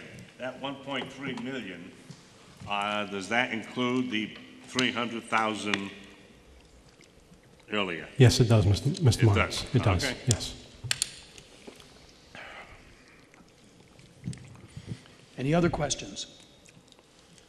Just for the committee's information, we are expecting a letter from the commissioner to the mayor and myself indicating the specific amount of the shortfall. Typically, we get that letter by now, but because we filed the end of the year report October 31st rather than October 1st, I presume that that letter is held up a little bit by that, but we should be receiving that soon, which certifies, if you will, the shortfall that needs to be made up. All right. There being no further questions or comments, thank you very much, Mr. Almeida. Thank you. Item number 8, progress of the committee addressing its goals, is presented by Mr. Andrade. I did over the weekend take a look at the October meeting where Mike Goodman made a presentation to the committee on the survey that was done of staff of the Fall River school system. There were two items that appeared to be somewhat problematic or appeared to be items that the committee should be working on. One of them was an outreach issue. When we consider the small amount of respondents to the survey, so we would have to come up with some opportunity to try to engage more people, not only in the staff of the schools, but also in the community. The other issue came in the last section of the survey, the last major question that was dealt with, and it seemed to show that in terms of people's trust of the committee, it was running at 50-50 or less. So there was somewhat of a problem in that area. I spoke to both Mike Goodman and Tom Kelly, who had helped us with the AIP some time ago, and I ran a couple of things by them. There were two items that it seems that we can try to do in order to both help with the outreach, gain some more engagement on the part of the public, and secondly, try to improve on the trust issue. One of them would be, and this is just my suggestion, and I think that I would want to run it by the evaluation subcommittee starting in the new year. That would be a re-examination of the public input policy. We have been following a fairly restrictive policy for some time now, dating back to the time that Judge Armand Fernandez had dealt with the committee when we were still on the state watch. And while it's made the meetings a lot more, has expedited the meetings, we haven't had long periods of time for public input, there's been a problem in that people don't feel that they can address the committee very easily because it's so restrictive. They are restricted only to items that are on the agenda. So I think that we have to take a look at this once again, and I have a feeling that there is some support on the committee to re-examine this. I've at least heard one person indicate that here. So that would be one item that we might want to take a look at. A second item that would be might be worthwhile doing would be to try to have a couple of sessions of, let's call it, meet the school committee, opportunities for not only staff of the schools but also the public in general to meet with members of the committee on an informal basis where perhaps they would be able to to give us some input as to what they feel about what's happening in the public schools. And this actually was an outgrowth of a thought that Dr. Ed Costa had mentioned some time ago. Now, the danger in that, of course, is that we could come to wherever this meeting could be, and we could spend an hour and a half staring at four walls, as we have as a little more participation or less than we had in a survey. But it's probably worth a shot. I'm not looking for any vote or on this today. I think I would like to run that by the subcommittee and perhaps put some more details into the plans, and then come back to the full committee. Thank you very much. Any comment? Any discussion? Thank you, Mr. Andrade. Next, once again, Mr. Andrade, House Bill 340, High Stakes Testing Moratorium. House 340 is an act that was sponsored by Representative Marjorie Decker of Cambridge. It has been referred to the Joint Committee on Education, and it recommends a 3-year moratorium on high-stakes testing. Now, I was going to try to do a synopsis of this for the committee so that I could synthesize. This is several pages long, as the most bills are, but I figured I could keep it relatively concise in terms of going over this for the committee. I was going to do this afternoon, but of course we had our grandson home and he had other plans, so I actually did this a couple of minutes before we started the meeting. So just bear with me. The bill essentially states that the testing would not be a condition of graduation during the 3-year period. It could not be used to evaluate educators. PARCC would be forbidden for 3 years. The public schools or school districts were not to be evaluated based on results of standardized testing. There was a task force to be formed, and it was specified as to who would constitute this task force. It's a cast of thousands, it appears, but they do specify the individuals that or the positions that would be a part of this task force.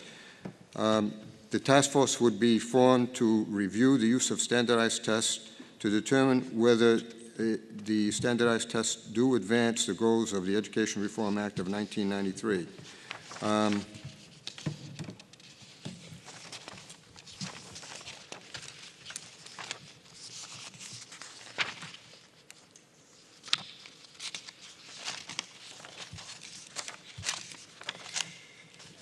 It would also examine the impact of the standardized testing on teaching and learning, the availability of mechanisms other than the testing to assess the students and schools. It would assess the technology that would be needed for the testing, and of course the cost. And in a nutshell, that's essentially the House 340. What I was looking to do was to get a vote from the committee in support of House 340, to send the result of this vote, assuming that it does support the bill, to not only our local delegation but also to the chairs of the Joint Committee on Education. Some of the rationale for this distrust of testing was presented by Dr. Costa earlier in the public input. So I would like to make a motion to go on record as supporting House 340. Second. Mr. Vice Chairman. I want to thank Mr. Martin, Mr. Andrade for providing us with the actual language in the bill. Question I have is that either to him or superintendent or anybody who may have information on it, but does this would this forbid our school district from using any of the current benchmarks that we use?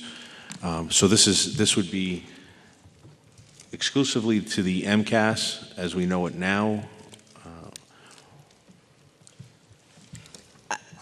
I don't believe it would. It's not clear. I didn't see any language to that effect. But what it says is that that students will not fail to graduate because of their scores on the MCAS test, and that neither teachers nor schools will be. Right, and I'm okay with all of that. My concern is that if the committee goes on record to in support of this, and it does pass,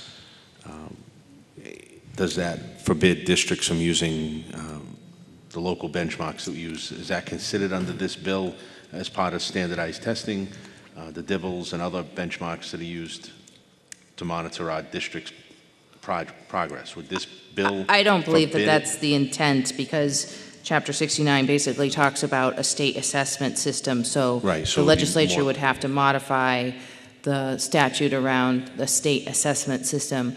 I would just for the committee's deliberation, in your binders was sort of a short version of the Every Child Achieves Act of 2015 that Congress has just passed. And if you take a look at the federal law that's been passed, the second paragraph there, and I'll just read the first sentence. The bill maintains the federally required 2 tests in reading and math per child per year in grades 3 through 8 and once in high school, as well as science tests given 3 times between grades 3 and 12. So here you have the federal law imposing that. And really the teeth behind the federal law, as I understand it, is the funding. So if you're not going to follow the federal law, just to be simplistic about it, they could potentially withhold Title I funding, which for our district is $6 million, Title II funding, which is over $1 million, Title III.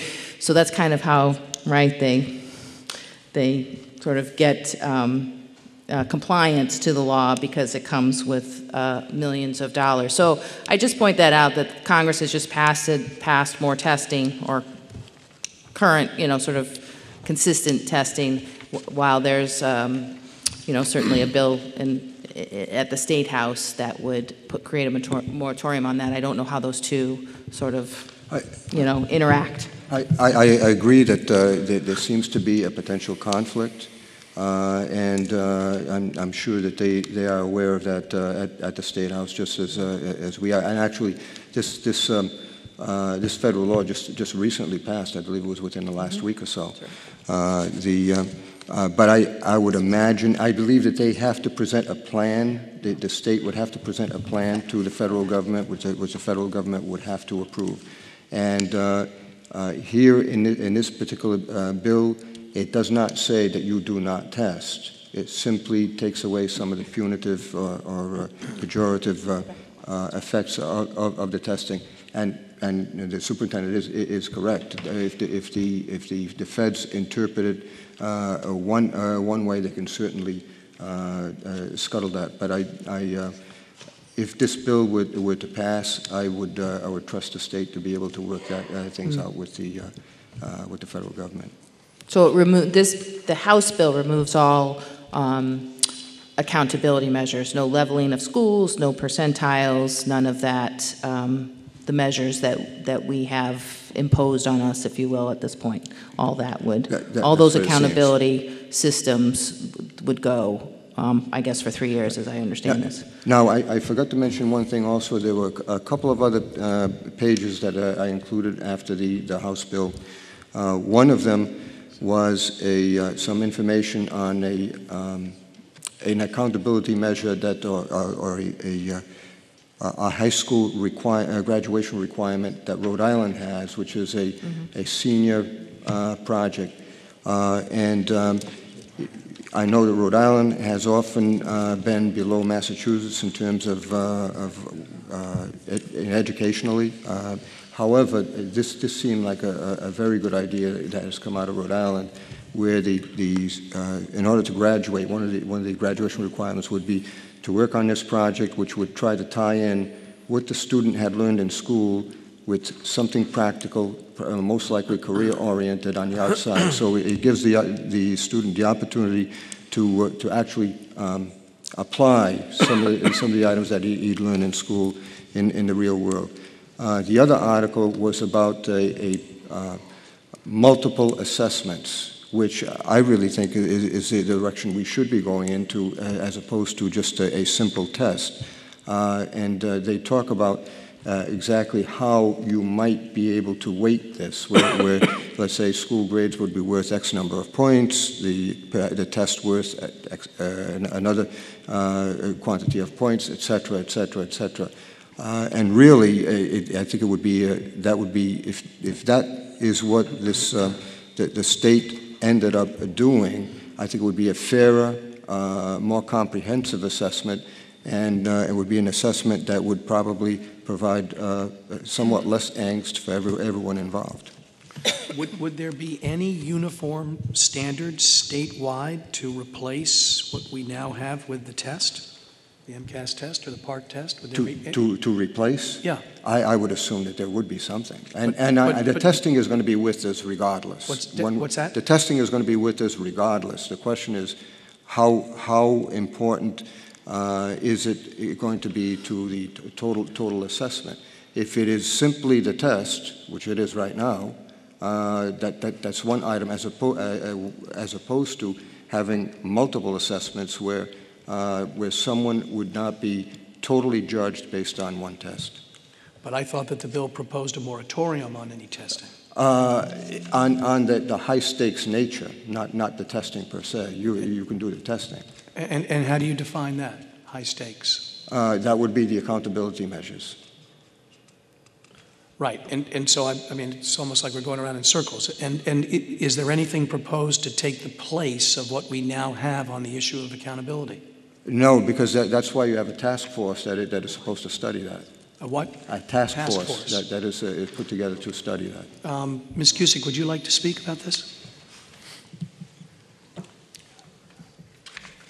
I really wasn't prepared to speak about this tonight. I didn't notice it was on the agenda, I'll confess, but the bill is being supported by the MTA, and the moratorium is not on testing. It's on the high stakes that are associated with testing for the purpose of, as Mr. Andrade explained, studying the impact of that testing and talking about what could be put in place of a single assessment for making high stakes decisions about schools and about students. That's the purpose, and if you would like, I do have a lot of information. I don't have it with me that I'm happy to bring with me to present in January if you wanted to even talk more about it at that point. Well, I won't be here, but I think it warrants it. Okay. I just want to offer a little clarification. I might be in the audience, you never know. Okay. Okay, that would be great. I think you should. Thank you. I support that. Ms. Panchley?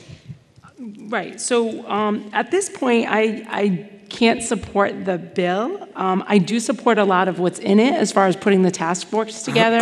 I really support bringing other measures in when evaluating, like they talked about points for volunteerism, extracurricular activities, GPA.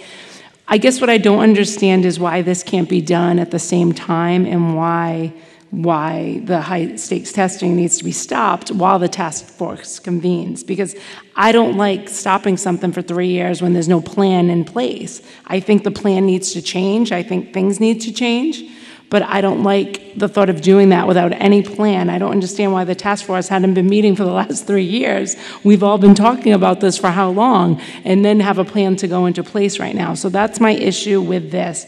Almost everything in it I agree with, but I don't know how parents understand whether the school that their child is going to is performing the way it's supposed to be performing. I mean, how many conversations have we had over the last 3 or 4 months related to data? When not to get into, but when we talk about the superintendent's contract or other things, I mean, we talk about data. That's what we talk about, and I don't know where that leaves us if we just drop that over 3 years. Parents knowing how their children are doing, how the schools are doing, principals knowing better how teachers are doing, and I also wonder about a child or a student like the two students we have that can only graduate if they pass the test, then for 3 years that's not the case, and then it goes back to it or it doesn't. I just think there should be a plan in place. So I don't support this right now.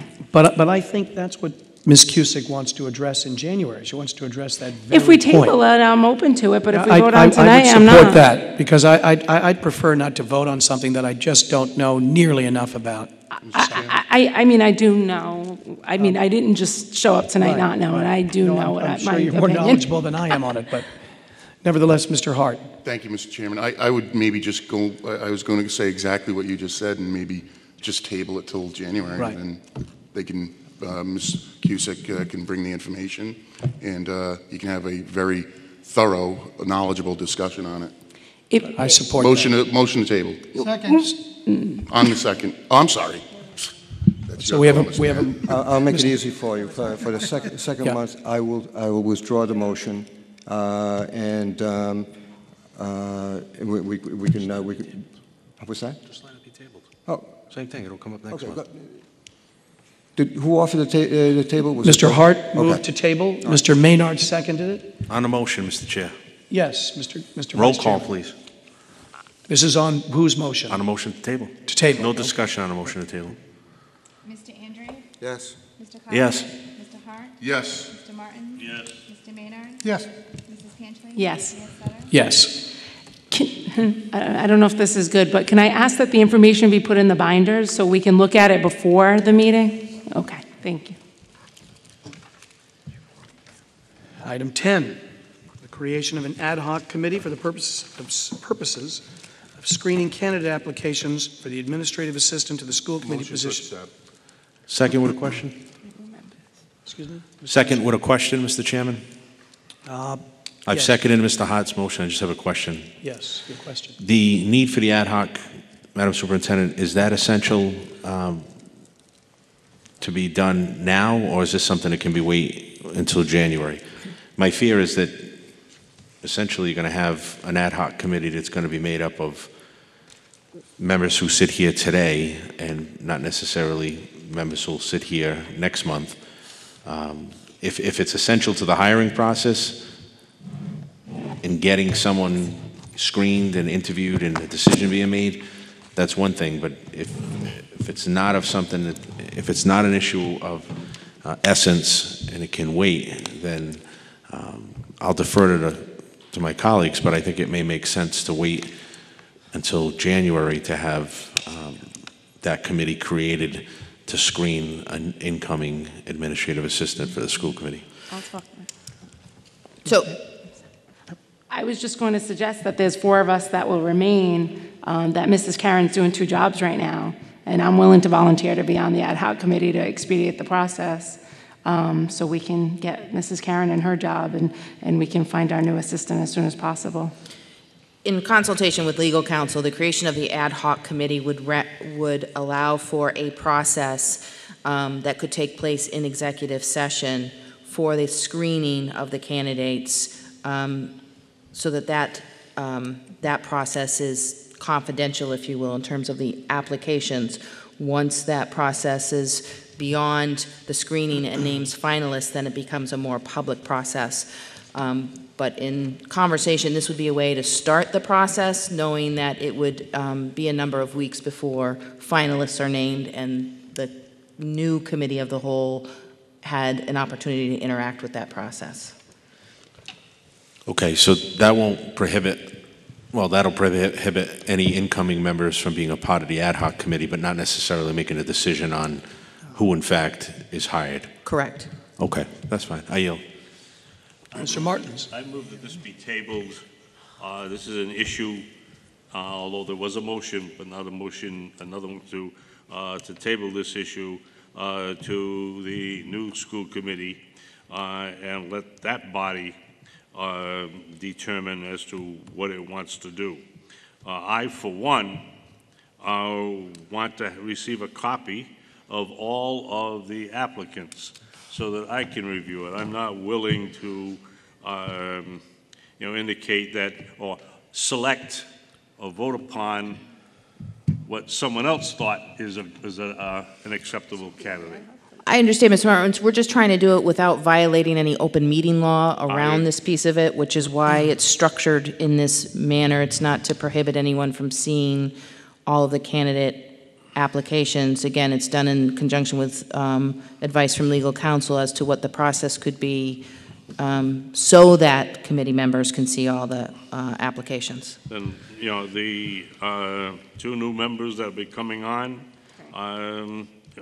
they should have a say in this, in there. And so the motion that I'm making is to table it until the January meeting and have it at that point in time.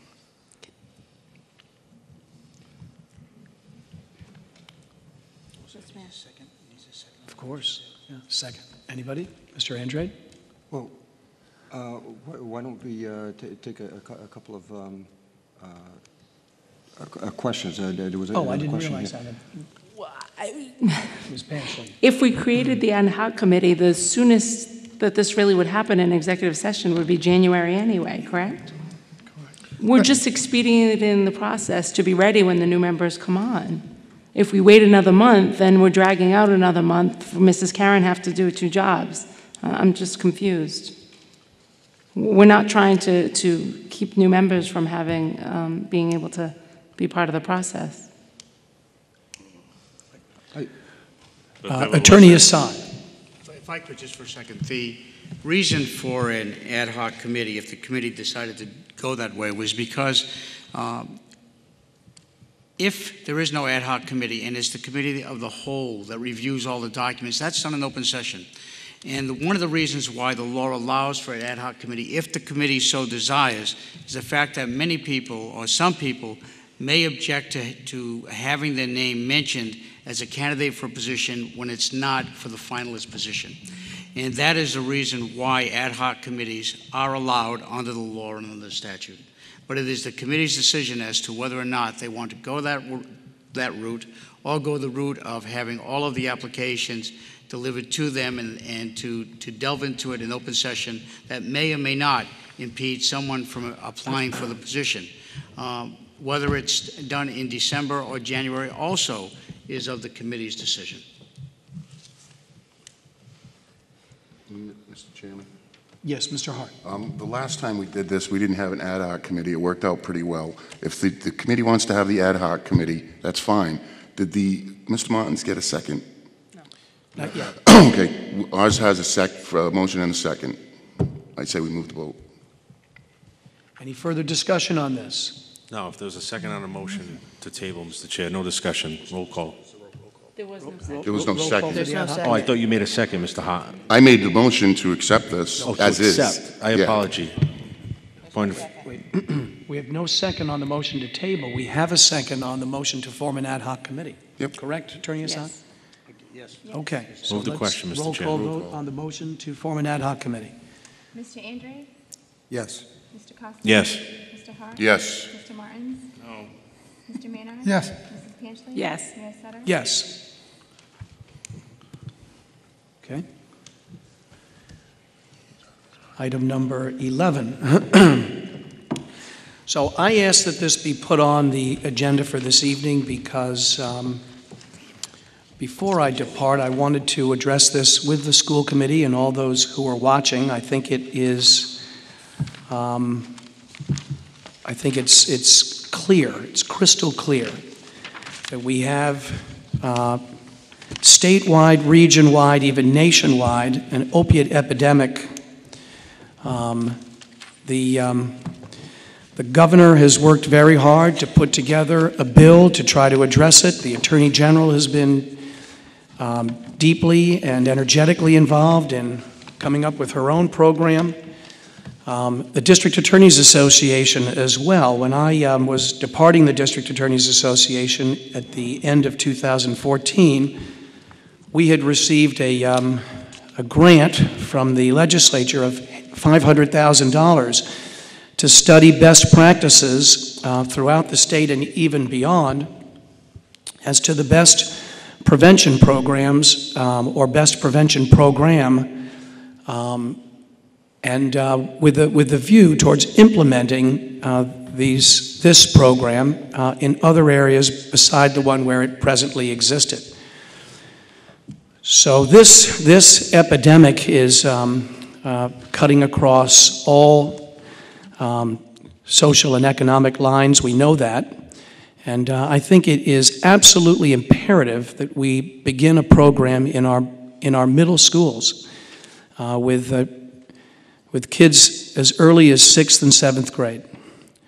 If we are going to do something about stemming what seems to be an ever-increasing problem, which strikes right at the heart of everything we want to accomplish in the city, whether it's economic development, educational attainment, healthier neighborhoods, obviously more public safety.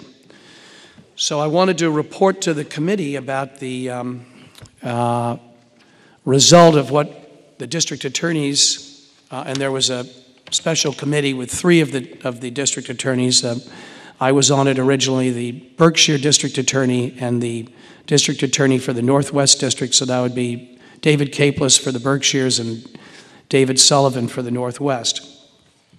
So the program that the DAs identified as the one that they felt had the most promise is one that's been operating very successfully in the Northampton Public Schools. The name of the program is SBIRT, meaning Screening, Brief Intervention, Referral for Treatment. And I've had several conversations over the past week with the Berkshire District Attorney David Capeless, and I think this is exactly the kind of program that we should consider, strongly consider, implementing in our Fall River middle schools. What differentiates this program from some others is that it doesn't segregate the so-called at-risk kids or someone's view of what an at-risk kid is. It is more egalitarian than that. It encompasses everybody. It screens children 6th and 7th grade who display early warning signs, and the way the program works is as follows. So there are 3 steps, as I mentioned: screening, brief intervention, referral for treatment. The screening would simply be a supplement to the health screenings, which I understand are already performed annually in schools. When a middle school student is called down to the school nurse for the health screening, he or she would fill out a simple questionnaire before the screenings. Included would be questions such as, have you ever drank alcohol or have you tried smoking? If any red flags go up during the screening, the issue is then taken up by either the school guidance counselor or the nurse, who asks the student some further questions. There are no punitive measures taken, which is made clear to the student, but rather the counselor explains the consequences of these actions and asks questions about what motivated the student to try these behaviors. Over 3/4 of the students who were surveyed in the Northampton program just demonstrated no warning signs. A majority of those who did demonstrate warning signs, so that would be the 25%, didn't require any further action beyond school guidance counseling. But for those who demonstrate particularly concerning behavior, they're referred to professional treatment to intervene as soon as possible. As I said before, I think this could be an excellent fit, and one that is becoming more and more important with the opiate crisis that we're facing. I would like to arrange for someone who is involved in this program, either from the Northampton school system or the Department of Public Health, to address the school committee, perhaps in February or March, so that you would have a more comprehensive view of how this works. But I can say this: I know very well the individuals who were involved in the study for the District Attorneys Association, David Capeless, the Berkshire DA, and David Sullivan, the Northampton DA. They're very serious professionals. And for them to come to the conclusion after what I am sure was an extensive survey, for them to come to the conclusion that this is a program that holds tremendous promise and is working, I accredit that very much. So That is my proposal, and I would be happy to, as one of my final acts, arrange for someone to come to address the school committee about this so that this could be considered in our Fall River Public Schools for the next school year. Any discussion? Any questions? Yes, Ms. Panchley.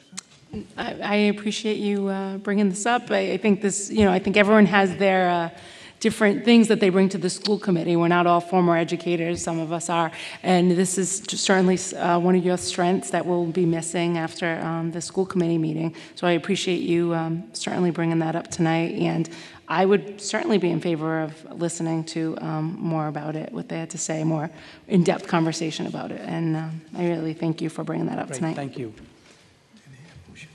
Mr. Hart. Yeah, I just wanted to echo what Ms. Panchley said. I know I've talked to you about this as well, but I think by making your proposal tonight, and I think you made a motion to have this. Yes. Did you?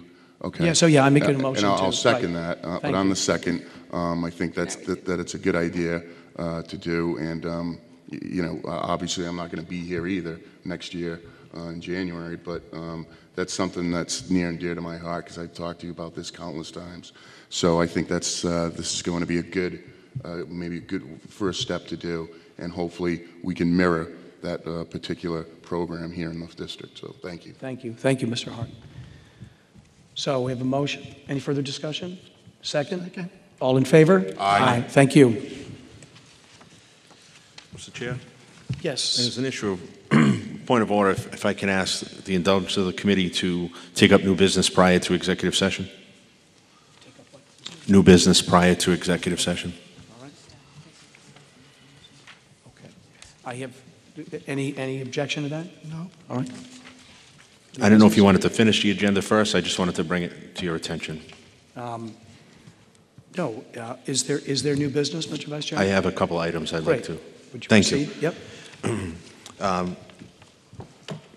First thing is, earlier today we talked about, Mr. Andre brought forward the proposal on a moratorium on high stakes, not necessarily the testing, but the accountability piece. And just recently I came across an article which I read and I shared it with the superintendent. I think more and more we're asking of our students and our teachers to do more, and the pressure is constantly there. So I'm going to ask the superintendent, and if the committee wants to join me in a vote, we can make it in form of a motion, but I'm going to ask the superintendent to consider asking all of her faculty and her teachers to suspend any homework or projects during winter break.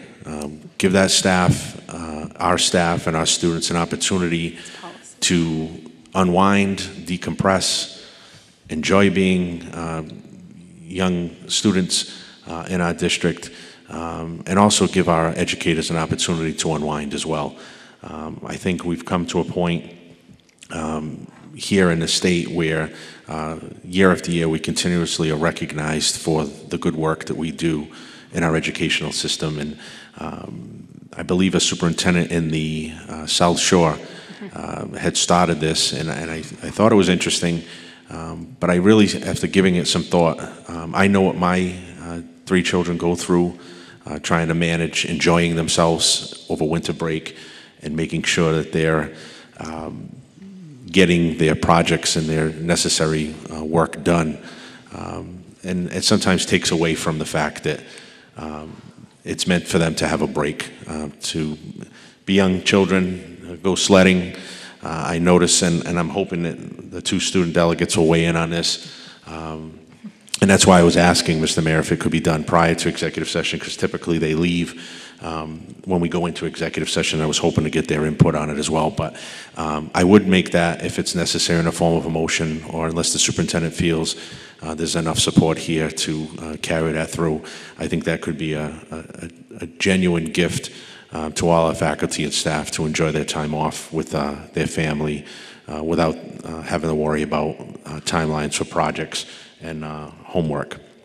And if there are educators, I know the question will be, if there are assignments already been issued for that time frame, if we could ask the indulgence of the teachers to put it off, the due dates a week after coming back to school, so to allow for the project to still take place, but to give them some additional time to complete it.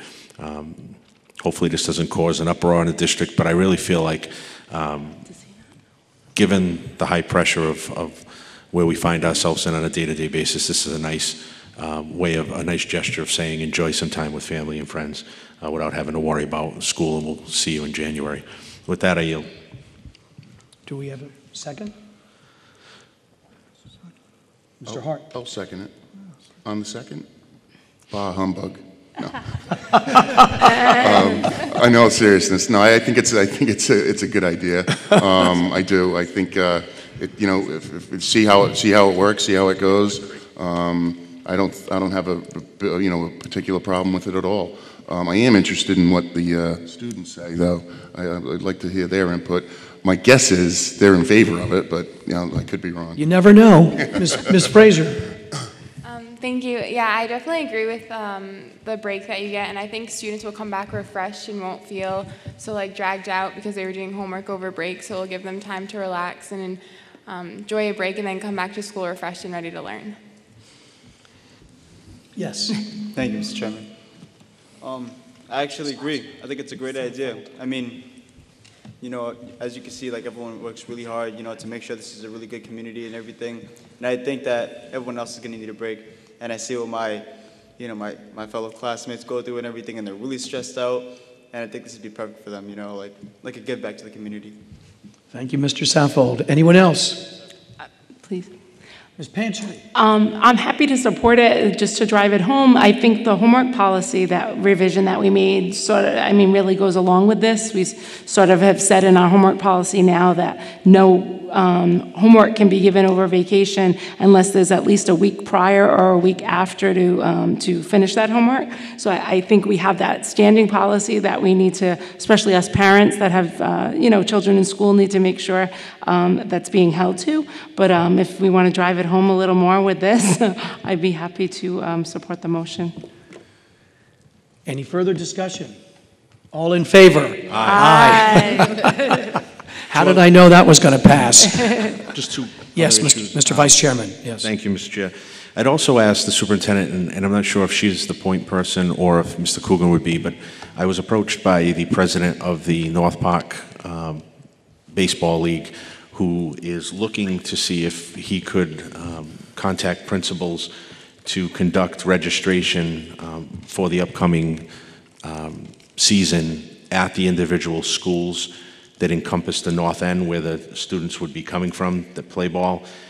Certainly after school hours, he was wondering if he could get some consideration to do that, to announce a time where he'll be at a particular school in the afternoon to do signups. I know they do it at Durfee. They're going to continue to do that, but they're also looking to increase the number of participants in the summer league to actually be able to go out to the individual schools after school hours to conduct a registration session.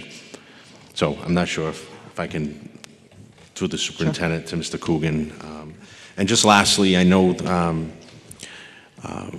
this meeting is the last meeting for some of our members, and I wanted to take an opportunity to not only thank Mr. Maynard, Mr. Hart, and the chairman, Mr. Mayor Sutter, for their service. Some of you have served on this committee for a number of years. Some have served and then came back, in the case of Mr. Maynard.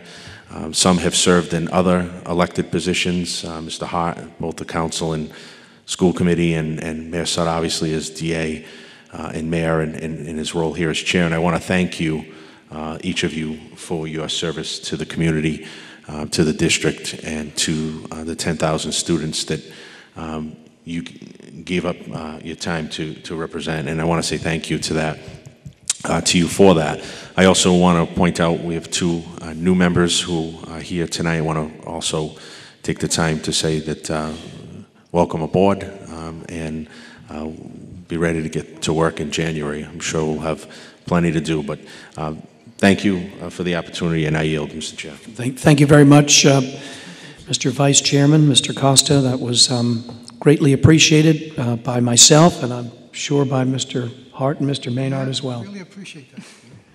So, now with respect to your motion about the individual from the North Park Little League, did we get a second on that? Because that sounded like a good idea. No, he can just, is it Mr. Nato? Yes. He Okay. can contact Mr. Coogan directly, or Mr. Oh, all Coogan right. if you give him we'll work that out, certainly. Okay. Any other new business? All right. Mayor, could we just have the for information section placed on file? Motion to Of the place on agenda. file. Second. All in favor? Aye. Was that for the FYI, Yes. for your information? Yes. That went rather quickly. Can I bring up a concern? Of course. When I look at especially on faculty resignations and as mid-year resignations, that certainly throws that classroom into a tizzy. And I'm concerned about this. And quite frequently, I've asked in the past that we're supposed to get an exit survey of the teachers leaving, and I haven't seen one in ages. And that was voted upon by the school committee to provide that for the resignation of staff, and as to why they're leaving. But I'd like to reaffirm that that still is a requirement of the HR department, and I'd like to have that fulfilled. Mr. Martins, the HR department is administering those surveys. It is a topic of discussion with the district capacity project. The Human Resource Department presented at one of our most recent meetings. I'm sure we can get that out to the Committee of the Whole for your information. We don't get a lot of after the fact, after an individual has resigned, in terms of feedback on that survey. I can tell you for the teachers that have resigned that are on the for your information section, without hopefully revealing any confidential information, I can tell you one teacher was on maternity leave for family reasons. She has decided to stay home with her baby for the year. Another teacher has made a career change into private industry, and the third teacher who lives in Rhode Island accepted a position in Rhode Island. So those are the reasons for the three teacher resignations that you see on the agenda for this evening. Then it shouldn't be that hard to put in on the survey as to why are these people leaving. All of those three are very valid reasons. Anybody who wants to leave has a valid reason, of course. Of course, but Mr. Martins, after you leave a position, it's HR's doing, putting forth their best effort in terms of asking people to respond, whereas the purpose of the district capacity project and the work that we're specifically doing at Durfee is to determine the reasons why our teachers are leaving. If any of that is in our control, specifically around working conditions or levels of support, what can we do as a school and district to address those, to really, ensure that we're retaining our teachers? So more work on the front end rather than the after someone has left. We want to understand the root causes of teachers leaving and then put measures in place to address that. Thank you, Madam Superintendent. Any further discussion on that topic? Do I have a request for executive session? It would be, Mr. Chairman, the purpose of the executive session would be several-fold. The first is Mass General Laws, Chapter 38, Section 21A, Section 1, Subsection 1, to discuss the open meeting law complaints filed by C.J. Ferry and Patrick Higgins against the Fall River School Committee and Mayor C. Samuel Sutter as chairman. Also, Mass General Laws, Chapter 38, Section 21A, Subsection 7, to review and approve executive committee minutes for calendar years 2014 and 2015. Also, Mass General Laws, Chapter 38, Section 21A, Subsection 3, to discuss strategy with respect to collective bargaining and litigation with security officers, paraprofessionals, custodians, FREA, FRAA, and government employees, as the chair has determined that an open session may have a detrimental impact on the negotiating and legal positions and strategy of the bargaining unit. Also to discuss and report on grievances. Also, Mass General Laws, Chapter 38, Section 21A, Subsection 2, to conduct strategy sessions in preparation for negotiations with non-union personnel, including Mr. Nathaniel Jezak, School Administrative Manager, Mr. Brian Michael Azak, School Information Coordinator, Ms. Nancy Casper Magoni, I'm sorry about that, Redesign Coach, and Superintendent Meg Mayo Brown. We would reconvene. There may or may not be statements at that time. Motion for executive session? Second. Mr. Andrade? Yes. Mr. Costa? Yes. Mr. Hart? Yes. Mr. Martins? Yes. Mr. Maynard? Yes. Mrs. Panchley? Yes. Mayor Sutter? Yes.